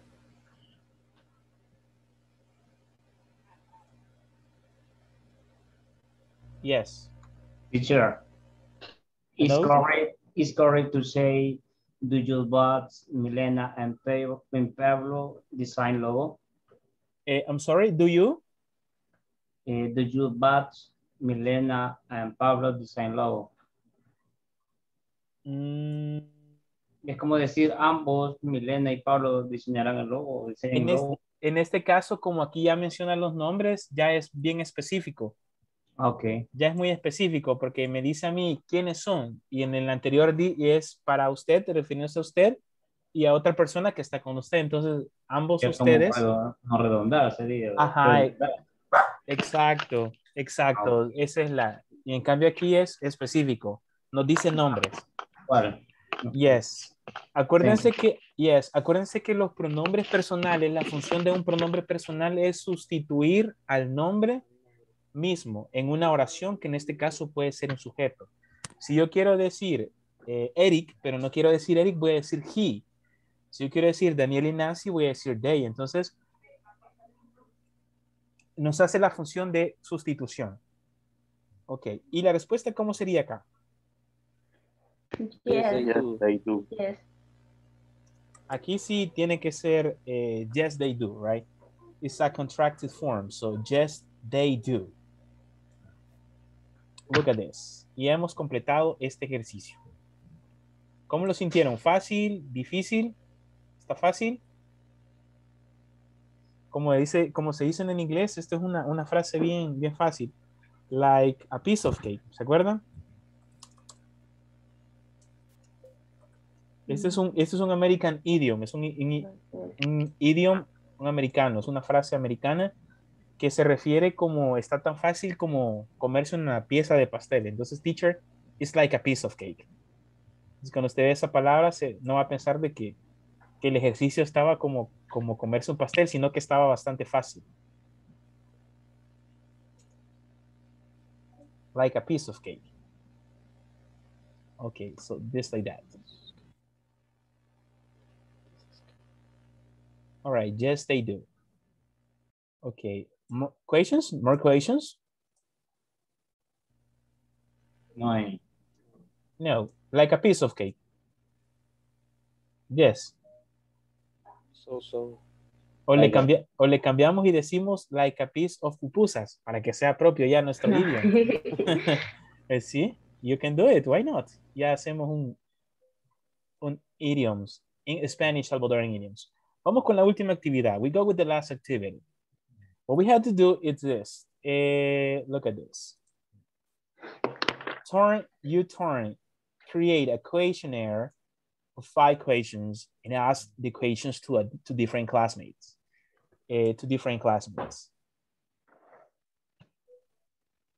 Write his or her answers and share it with everybody. Por cuestiones de tiempo, lo que vamos a hacer es que va a ser speaking. Usted va a crear 5 preguntas. En inglés, cuestionario se dice questionnaire. Digan conmigo questionnaire. Questionnaire, ¿ok? Questionnaire. Entonces, necesito que creen, vamos a hacer 4 preguntas. Vamos a crear 4 preguntas. Por ejemplo, do you speak English? Por ejemplo, podría ser. Ajá. Do you speak English? Do you drive a bus? Do you drive? A what? A bus. A bus. Do you drive a bus? Do you take a shower también? Pregúntele ahí. O sea, la cosa es que usted practique ya con estas preguntas, right? Yes, I do. No, I don't, right? Do you drive a bus? Do you exercise? Do you like coffee? Podría ser también. Dígalo. Sí, sí. You can do it. Do you like coffee? ¿Con pancito? Sí. Yes, I do. I like it. So we talk about it, right? And do you like exercise? pupusa? Do you like, yeah, questions like that. Ya me está dando hambre ya estas preguntas, pero tranquilos. Okay, so we're gonna talk about those questions about doing that, right? Do you exercise? Do you travel? Do you understand? También podría ser, ¿verdad? Pero ahí tendría que ser específico. Do you understand what? The class, the topic. Do you understand class? Ajá, entonces usted crea sus 5 preguntas y las vamos a socializar brevemente en unos breakout rooms. Ok.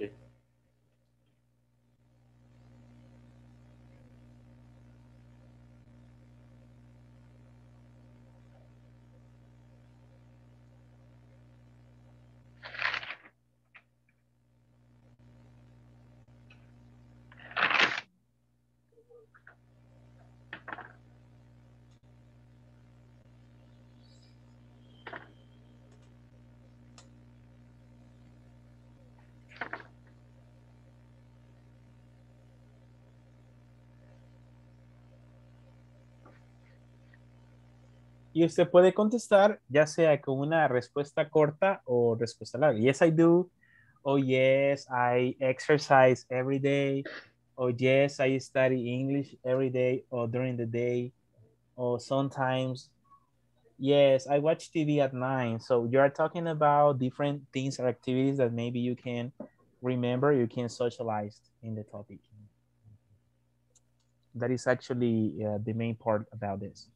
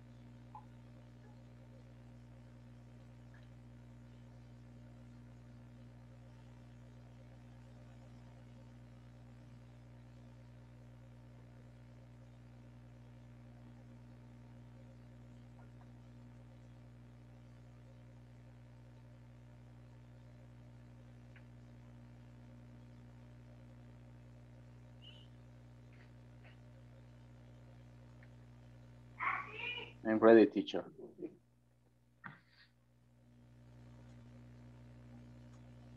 Ok, pasamos a los breakout rooms. ¿Alguien todavía no ha terminado? I'm sorry. ¿Alguien todavía no ha terminado? Yeah, ready. Ready? Gilmar? Ready. Ready. Okay, Gilmar is ready too. Ever is ready too. Ever is ready too. Okay, nice, nice, Ever. Ready. Ready too. All right, cool. Okay, let's do it. Bueno, entonces pasamos a los breakout rooms y vamos a tener unos minutitos. Vamos a tener 5 minutes to ask and answer the questions to finish exactly. Así que usted hace la pregunta y su compañero responde, ya sea yes or not. Ok, vamos a los breakout rooms. Vamos a crear nuevos breakout rooms. Entonces vamos a diseñar recreate. Ok, pero lo vamos a hacer en 999 breakout rooms. Ok, así que iniciamos.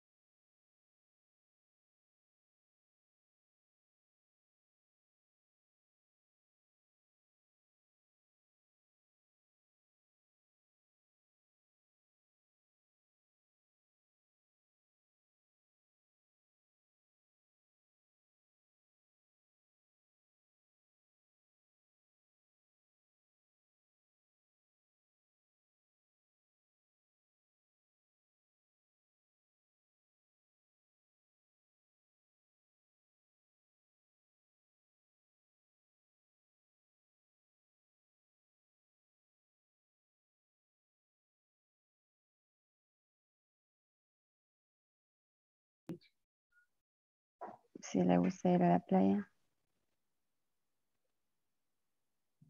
Do you like to Yes, go? I do.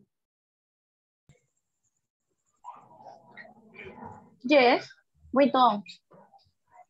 ¿Le gusta el café? Yes. Entonces sería yes. Yes, we do. We do. No, sería yes, I do, porque usted está contestando. Ah, okay.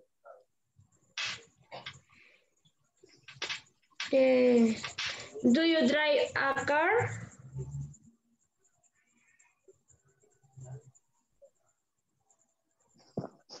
Gracias.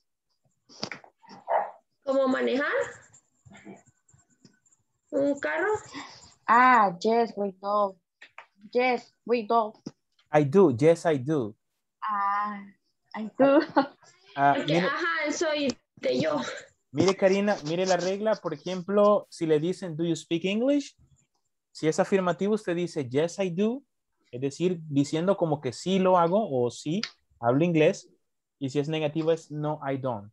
O sea, depende del sujeto. Si yo digo, do I need a dictionary? ¿Necesito yo un diccionario? Yes, you do, porque se refiere a la persona misma. Entonces, tiene que ver si es afirmativo. Entonces, usted siempre va a usar con el yes, I do. Si es negativo es no, I don't. Okay. Thank you. Do you work in supermarket or at supermarket? Yes, I do. Yes. Yes. Okay. I do. I do. I do. Yes, I do. Do you live in San Salvador?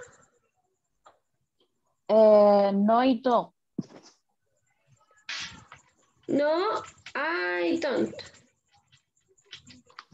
Sí sería, ¿verdad? Yes. ¿Qué sería? No, she doesn't. Bye. Do you speak English?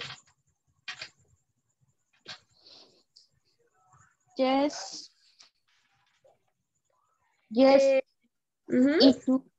Yes, y tú. I do. Do you take a shower in the morning? What? Do you take a shower in the morning? No, you don't. La pregunta es, do you take a shower in the morning? Es decir, como que te bañas en la mañana, entonces le está preguntando a usted y usted va a decir, yes, I do, o no, I don't. Oh, ¿sí? no, I don't. Ajá, entonces si no lo haces, no. Entonces tiene que no ser... se baña, va a decir. Ajá, porque usted dice don't, y entonces yo me quedé, bueno, le voy a preguntar. Bueno. Entonces, ahora ¿cómo va a ser la respuesta? Ajá, hoy sí, ya depende de la respuesta que nos da. Sí.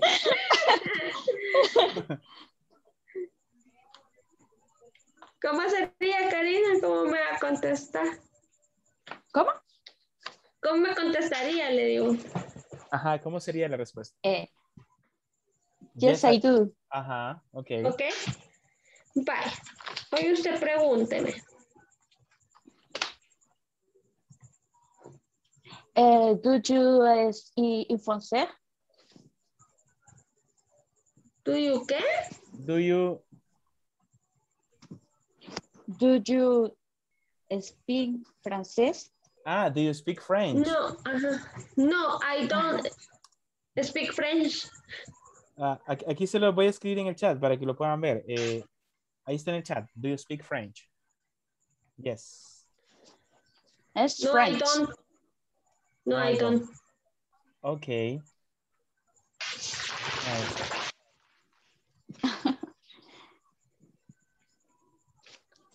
Do you ¿cómo se dice ejercicio? Exercise. Exercise, yes.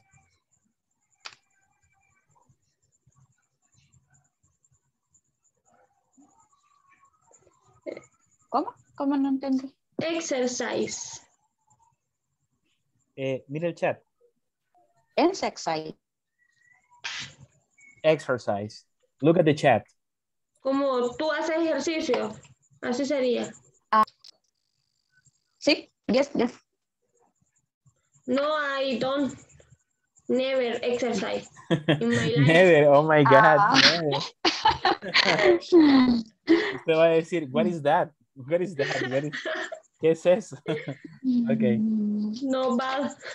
Oh, no me gusta, no like.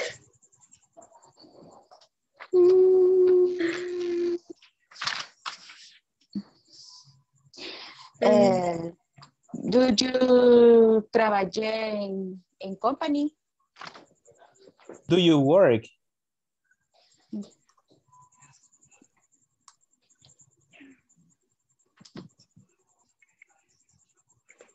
Do you work es como tú trabajas en una compañía, algo así, creo que dijo. Sí, yes. Yes, I do. A Constructora Medina. Constructora Medina. ¿Hay alguien más de ese lugar acá? Nancy. Ah, ok. Sí, Oh. ella, yo soy bueno, ella es mi auxiliar contable. Wow, qué interesante. Wow. Nice. Sí. O sea que usted, su función es accountant, no. Yes. Okay, so happy accountant day. Felicidades, ya pasó, pero Thank you. ¿lo celebró? Súper, sí. Awesome, good. Very happy for you. Sí. Okay, felicidades. Congratulations. Okay, continue. Sorry. Otra, Karina. Haciendo ya la última tramo,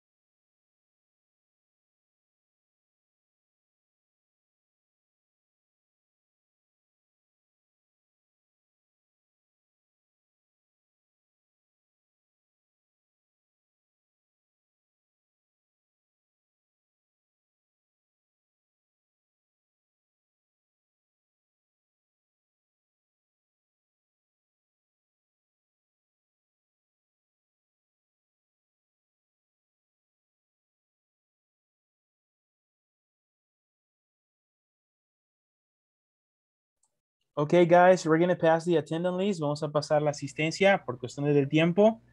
Este día también vamos a verificar el breakout room. Un momentito. Just one moment.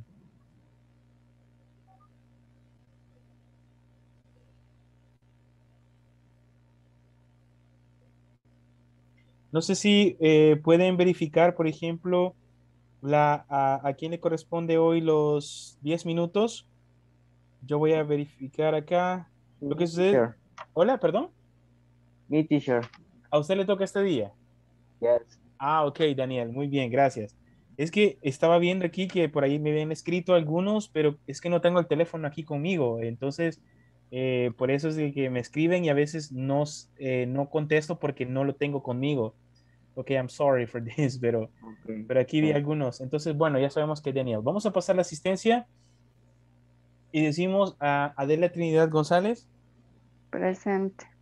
Carlos Eduardo Melgar. Presente. Eric Guillermo Herrera. Present. Ever de Jesús Candray. Present. Gilmar Cruz Méndez. Present. Ina Crisia Santos. Present. José Ángel Guardado. Present. José Ángel Guardado. Present. Sí, Okay. Merino. Ajá, Yana Urrutia, ¿verdad? Ok. Merino Urrutia. José Ángel Merino Urrutia. Ajá, por el cambio de apellido. Ok. De apellido, exacto. Karen Lisette Mejiva. Present. Karina Yamilet Espinosa. Present. Catherine Abigail Cuellar. Catherine Abigail Cuellar. Marlene Yamilet Herrera. Marlene Yamilet Herrera. Misael Rivera Aquino. Present. Nancy Lisette Rodríguez. Present. Oscar Manuel Sánchez. Present. Salvador Alfonso Cortés. Present. Saúl Adolfo Beltrán. Present. Victoria María Vázquez. Present. Yancy Guadalupe Erazo. Present. Yancy Magdalena. Muy bien, chicos. Gracias a todos. Thank you so much because of the incredible work we did today. Congratulations para todos y nos vemos el día, el día de mañana en la clase. Recuerden trabajar las actividades. Yes. Teacher, only one question. Go ahead. I am checking my cell phone. And I can see some exercise link that you sent us before. Los enlaces. Yeah, that will be homework. Esos son de práctica para que usted los haga, ¿verdad? El uso del presente simple. Entonces, ahí usted lo puede hacer como práctica. Pero lo que sí tenemos que hacer son los que están en la plataforma de inglés corporativo. Eso sí no se les olvide, oye. Okay. Eso son para que practiquen. Thank you, guys. Okay, see you tomorrow. See you tomorrow. See you. Good night. Good night. Bye, take care. You too. Thank you, Karen. Good night. Bye. Good night.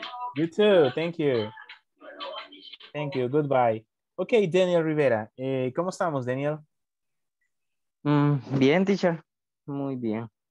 Ok. Solo Excelente. decirle que en la asistencia sí no me nombró. Quiero ver. A ver, ¿su apellido? Pues, Rivera. Su nombre completo, perdón. Es que fíjese que ahí estoy como José David Rivera. Quiero ver. José Pero, David Rivera Aquino. ajá. Pero en sí es Daniel Rivera. Vaya, necesito que si puede escribir, porque yo lo quisiera hacer, lo quisiera cambiar acá. Vaya, permítanme, vamos a hacer algo.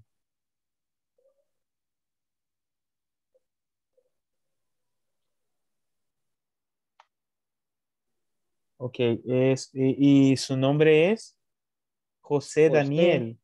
Rivera López. José, o sea, es José David Rivera López. Ajá. No, David no, Daniel. José Daniel. Ajá. Vaya, Por eso entonces, dice Daniel Rivera. ahí lo que, no sé si puede hacerme un favor, si puede escribir Sí. a alguien de las personas que está en el grupo de chat, de los que tiene el logo de Inglés Corporativo, y dígale de Sí. que en la lista de asistencia yo lo tengo con ese nombre para que le puedan hacer el cambio arriba. Yo se lo puedo hacer acá, pero ellos tienen como un informe, entonces me gustaría mejor que ellos lo puedan hacer allá. Usted, dígale que usted aparece como José David Rivera Aquino, pero su nombre es José Daniel, para que ellos le hagan el cambio. No sé si me puede ayudar con eso. Bueno. Vaya. Sí. Entonces lo hace lo más pronto posible y cuando ellos le contesten, me manda un mensaje a mí para que yo esté sabedor. Oye. Muy bien. Vale. Gracias por el dato. Bien, ahora bien, vamos ya a pasar a esta parte de un poquito más de la práctica. Coméntenos su experiencia. ¿Cómo se ha sentido? ¿Cómo ha visto las clases? ¿Cómo ha visto algunos contenidos? ¿Han sido difíciles? ¿No? Pues en sí, más que todo, por el momento sí he sentido un poquito, se podría decir fácil las clases, ¿va? Solo es de ponerle un poquito más de práctica, más que todo las reglas que estábamos haciendo ayer, pero de ahí por lo demás sí estoy bien atento a eso, estoy bien. O sea, sí le entiendo. Ok. Digamos que en lo que cabe, digamos que va bastante bien con la información, con lo que va aprendiendo paso a Sí, paso. sí, sí. Igual como todo lo que va en la clase lo voy anotando y practicando. Eso también Ujú. es una Sí, las ventaja. palabras clave, las palabras que no sé, ahí voy anotando a un lado del cuaderno y lo voy practicando. Ujú. Ok, muy bien, me parece bastante interesante, ¿verdad? Ya que así debe ser, ¿verdad? Eso es Sí. todo de la Ujú. estructura. Muy bien. En cuanto al contenido, por ejemplo, ¿hay algún tema que a usted le gustaría reforzar? Eh, Reforzar.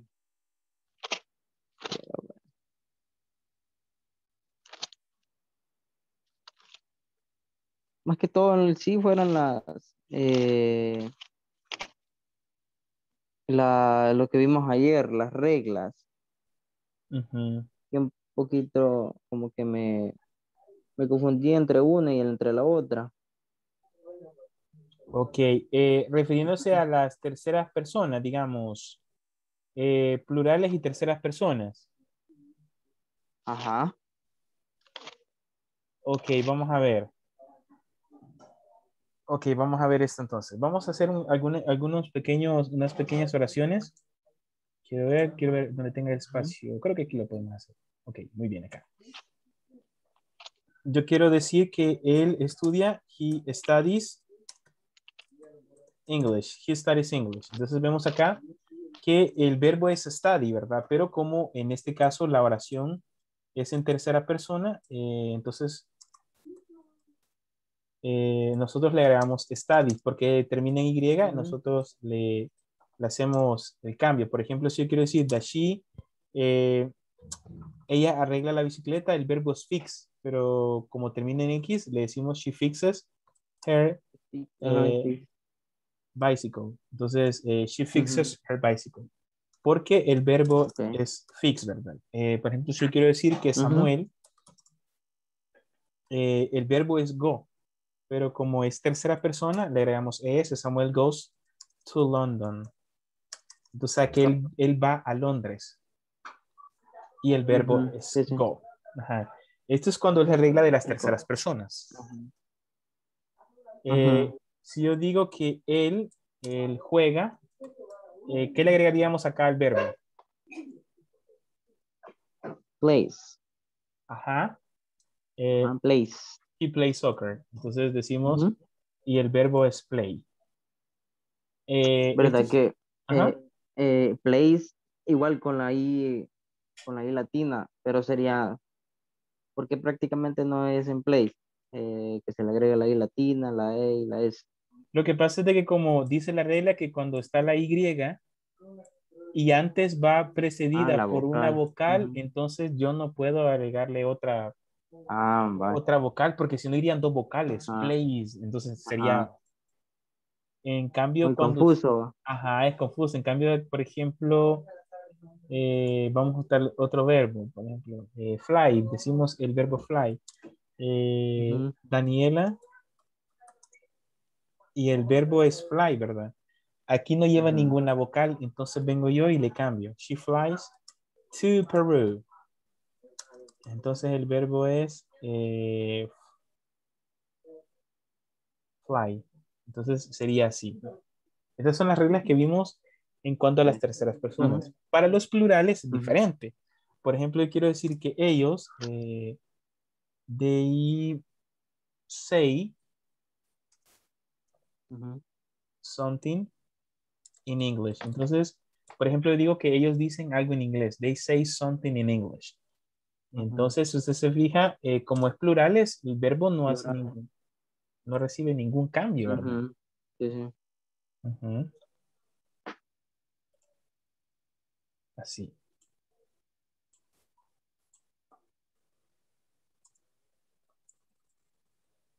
You go to Paris. Tú vas a París, por ejemplo. Entonces acá, entonces fija, pues la regla es bien clara. You go to Paris. Y ahí está, miren. El verbo es go y para los plurales y plurales el verbo no cambia, pero para las terceras personas sí cambia, ¿verdad? Ya sea le agregamos S, IS o S. Sí, más que todo en eso, las confusiones de las reglas, pero ya practicándolo sí se va aprendiendo. Muy bien, entonces quiero compartirle acá para que las vea porque pensé que lo estaba compartiendo. Aquí está, miren. Mira, aquí está, ajá, ahí está, miren. ¿Las puede ver? Sí. Ahí está, miren, entonces yo digo, he studies English. He studies English, el verbo es study. She fixes her bike. Ella repara su bicicleta. Entonces decimos fixes y el verbo es fix. Samuel goes to London, o sea, Samuel go to, en este caso el verbo es go. He plays soccer, entonces el verbo es play. Daniela flies to Peru y el verbo es fly, que significa volar. Porque no hay nada de vocales. Ajá, entonces, si usted se fija, no hay ninguna vocal ahí, entonces por eso ocupamos flies. Y en el de arriba, como está la A y después la Y, entonces automáticamente esa va para. Luego dice, say something in English, el verbo es say. Y no recibe ningún cambio porque son plurales. You go to Paris, tú vas a París, entonces el verbo es go. Samuel and Carlos study French, entonces el verbo es study. Así nos quedaría la estructura.